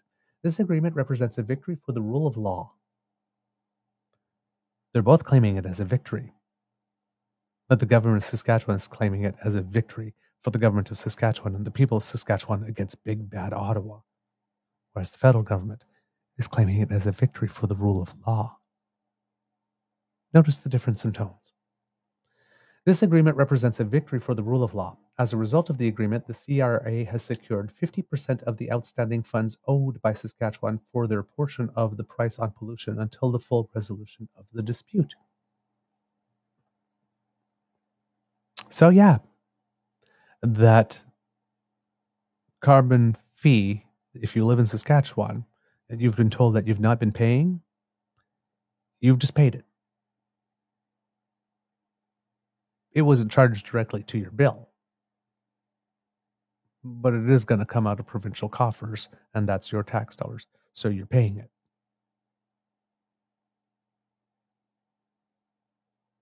Scott Moe is creating the illusion that you're not paying it in order to score some extra points, because he too's got an election coming up, and things have tightened up between his party and the NDP as well. But you're still paying it. It's still owed, and the CRA is taking steps to get its money. It's literally pulling Ariana. Mo better have my money.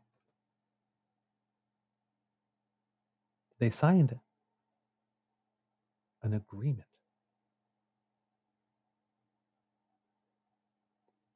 that allowed the CRA to secure 50% of the outstanding funds owed by Saskatchewan. The government of Saskatchewan, this is again from the statement, the government of Saskatchewan has also committed to securing future outstanding amounts in the same agreed upon manner. While an outstanding amount remains to be paid, this agreement ensures that Saskatchewan complies with the law on the funds they owe the CRA. We are pleased that Saskatchewan has agreed to operate within the law, which is the obligation for all registered distributors, including the province of Saskatchewan. As the Minister of National Revenue, let me be clear. We are committed to upholding this legislation. This is legislation that the Supreme Court upheld as constitutional. This is legislation that propels us towards a more sustainable future. We pledge to be fair to all Canadians by providing the full Canada carbon rebate where the federal backstop system applies, returning more money to the pockets of 8 out of 10 families. We will not let political games others may play get in the way of addressing the climate crisis while making life more affordable for Canadians. Now, here, the federal government has strategically done a really smart thing because by not taking away the refunds, they haven't made it impact people directly. And the people directly who think they're not paying the carbon tax have just found out that they are and will be.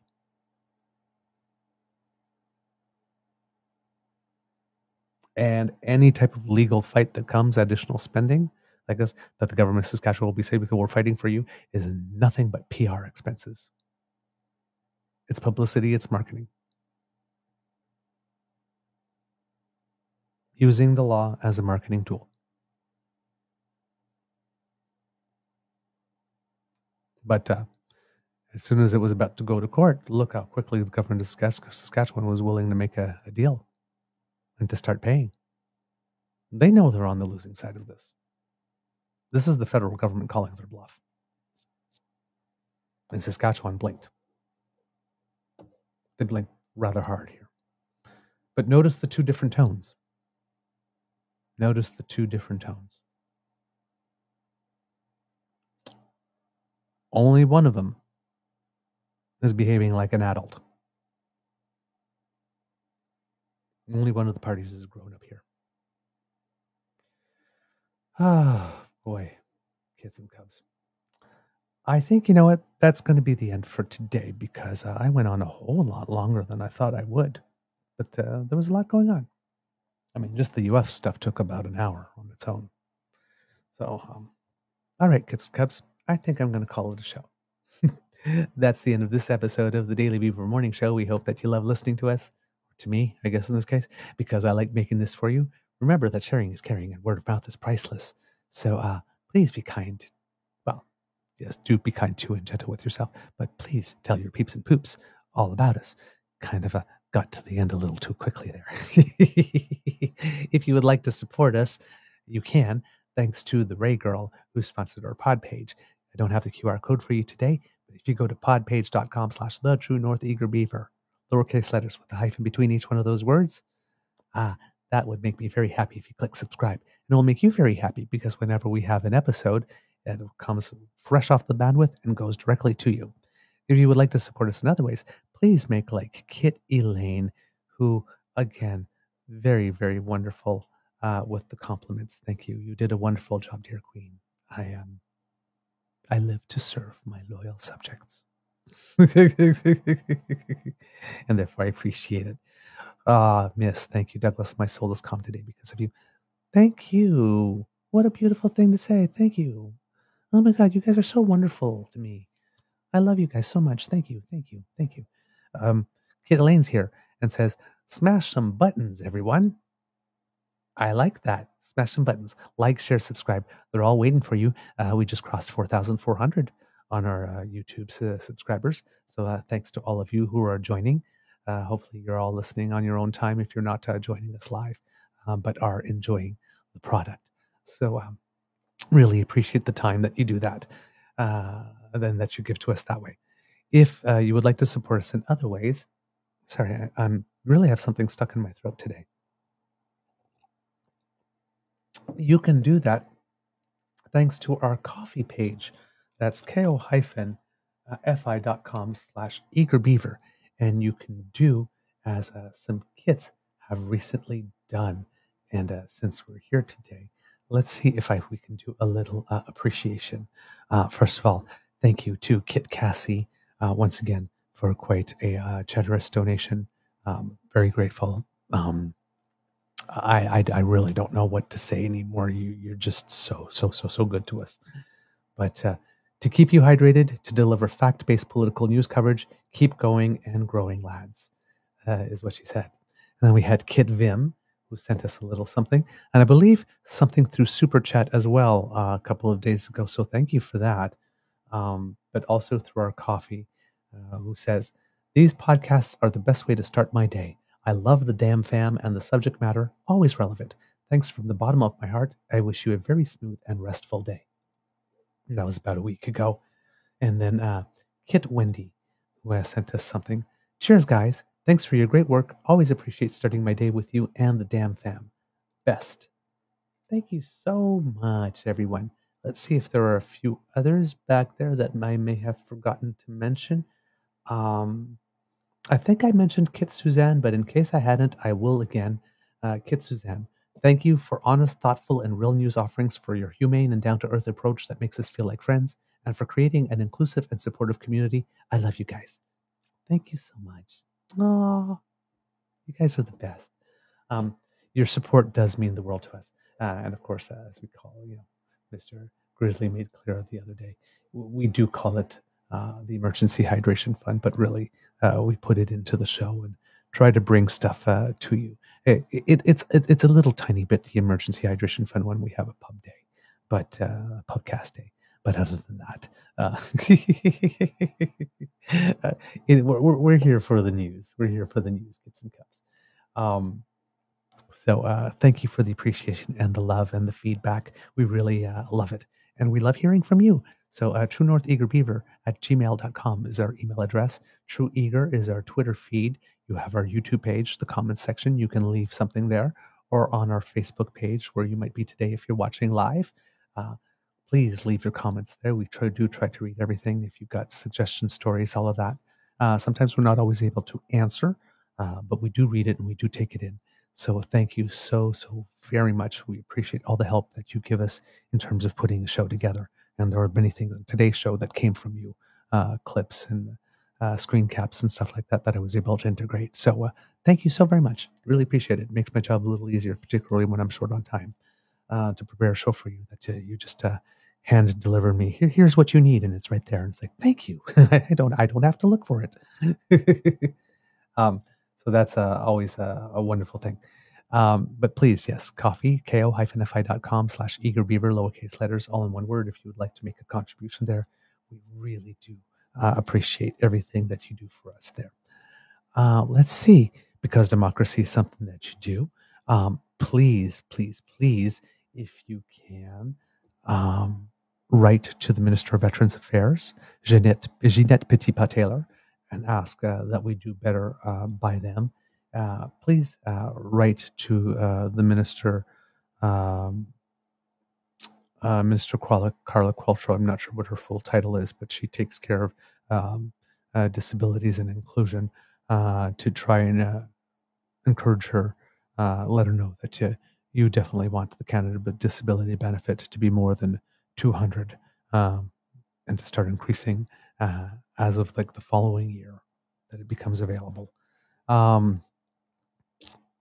And as well, if you happen to be a fan of the Olympics and Paralympics, Kits and Cubs, Devin Haru, when he was on our show, told us about a campaign by Wheelchair Basketball Canada to raise some money by selling these really groovy t-shirts here. So you see the front, Canada Wheelchair Basketball, and then Paris 2024 with a logo from Team Canada over here, and the A in Paris made to look like the Eiffel Tower. It's a red t-shirt with Canada on white and Wheelchair Basketball on black underneath it. Paris 24, Paris is in black except for the Eiffel Tower in white, and 2024 in white. It is a gorgeous shirt. It's only $35 Canadian. So if you go to wheelchair-basketball-canada.deco apparel.com. That might be a bit of a mouthful, but please do take some time to support our Paralympians and do a little bit of democracy and get yourself a really stylish and snazzy t-shirt to let Canadians know that you support our Paralympians. All right. Words of wisdom.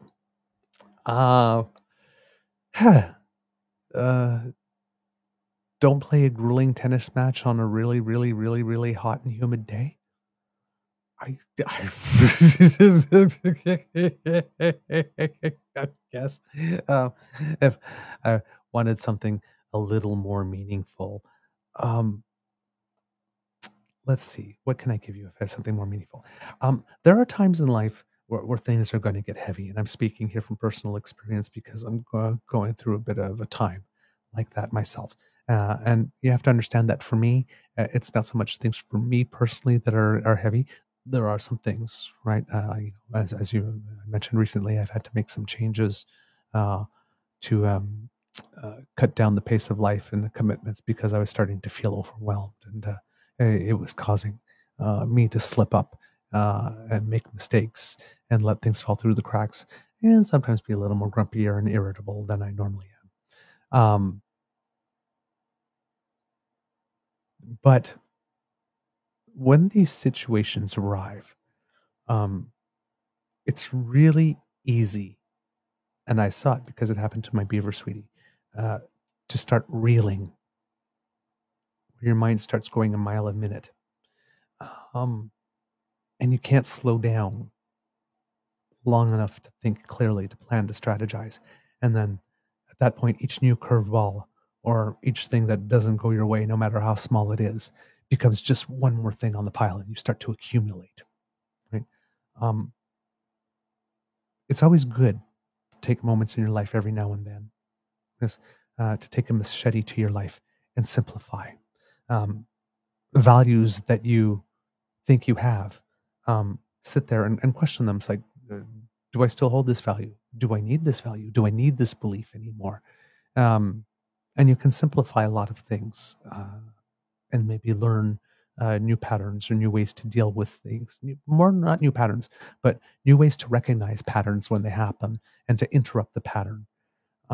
So when there comes a moment, because when there's a lot happening and there's a lot of feeling of being overwhelmed, one thing that really works for me is to, and it's hard to do in the moment, but it's to notice, wait a minute, it's happening. Like, my mind's going a mile a minute like this. Nothing good can come of this.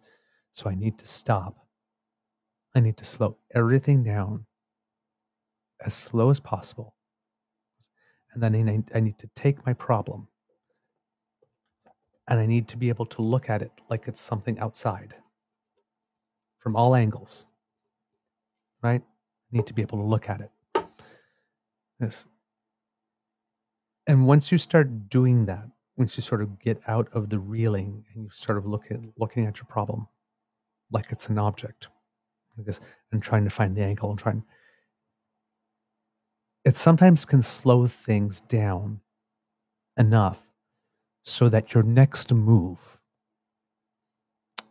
isn't one that ends up generating more problems down the road. So sometimes you're in a situation and you need to respond to an email or something. And you might say things in a way that's are a little inartful or delicate. You might say things about the story that you're telling yourself about what's going on, which are true to how you're feeling, which may not actually be true. Like, for example, if you felt that you were lied to somewhere along the way, were you lied to, or was it someone that told you something that was information that was incorrect because they too had incorrect information and there was no intention to deceive, right? And it's easy to go, I was lied to, and then just run with that. But when you take some time to actually slow down and take this very emotional thing and put it through the rational filter, take all emotion out of it, and just look at it as a rational thing. Is it like this? I'm feeling this. Is it rational that I'm feeling this? Well, because I'm hurt, yes. but logically, intellectually. Sometimes that allows you to slow down enough to make a better next move, or to write that email that you're responding to in a little bit more of a neutral tone, or to allow for the possibility that it might be something else than what you're telling yourself that it is. Because sometimes it can be. And sometimes just that little moment, that moment to calm down, or that moment to look at it from a different perspective. Because you can always go back to ruminating and reeling after if you want to, right? But if that's a pattern you go to and it starts making you anxious, trying to look at the thing from outside as an object, and then coming up. You don't have to come up with a plan or strategy to solve the next thing, the whole thing, just the next move. And when the next move comes, you put something out there, you'll get something back, and that will allow you to know what the next move is. So try not to think about it of having to try to fix or resolve the whole situation, or having to make the move and the decision that will fix it all, but just the one that will allow you to take the next step and remove a little bit of that load off your shoulders so that you can stress a little less. Right? Good decisions are usually not made when your mind is going fast. You need to strategize, and for that you need to slow down. So hopefully that'll help someone. Again, have no background in this at all. It's just something that works for me. Hopefully it can work for you too. All right. From the Beaver Lodge, it can be a tough world out there, so please be kind to and gentle with yourself. And I don't know if I can. I'm gonna play some music to lead us out a bit, and I will see if I have something Easter eggish for you.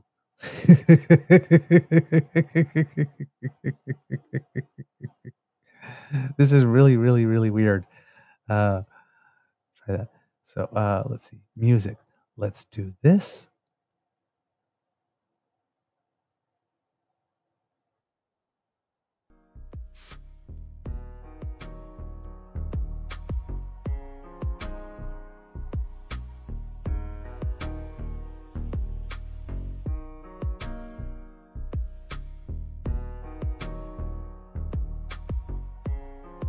All right.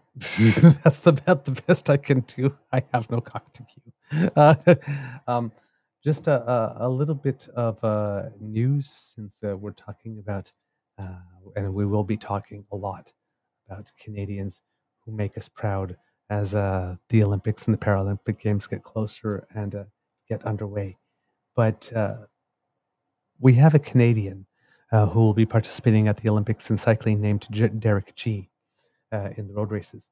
It was currently competing in the Tour de France, the great, great, great road race, right? It's probably the biggest event in cycling. You could know nothing about the sport of cycling, and you know of the Tour de France, at least. Well, somewhere along the way, Mr. G picked up a third place in one of the stages of the race. And now, after stage 17 stages of the race, in the overall, the Classification Générale, the CG, he is ranked number 9th in the entire race.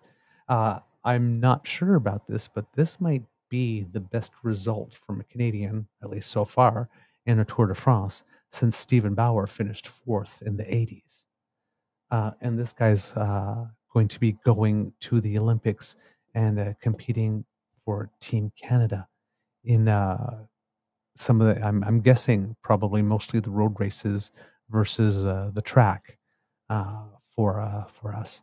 But yeah, this is a Canadian that does well in the Tour de France. We've had some Canadians in the recent years win a stage here or there, but to be that high up in the Classification Générale, in the top 10, and he has been for a while now. This might be good. So yeah, hopefully he's able to maintain it. That will definitely help give him a huge boost in his career. A top 10 at the Tour de France is really big. I think like over 160 cyclists start. So it's a big deal. And yes, he will be competing in Paris in the road race and the time trial uh, for uh, for Team Canada. And yes, he's not on the track, so just the road races. So a big congratulations to him. That's quite an achievement and an exploit. And also, if we are looking, there's two other major tournaments going on worldwide. There's the Pan American Cup of volleyball going on, which I believe is a men's event. And so far, after they're in pool play after 3 matches, Canada is unbeaten, having defeated Puerto Rico 3-0, the United States 3-2, and Mexico 3-0. So it looks very good for Team Canada's chances to advance to the playoffs there.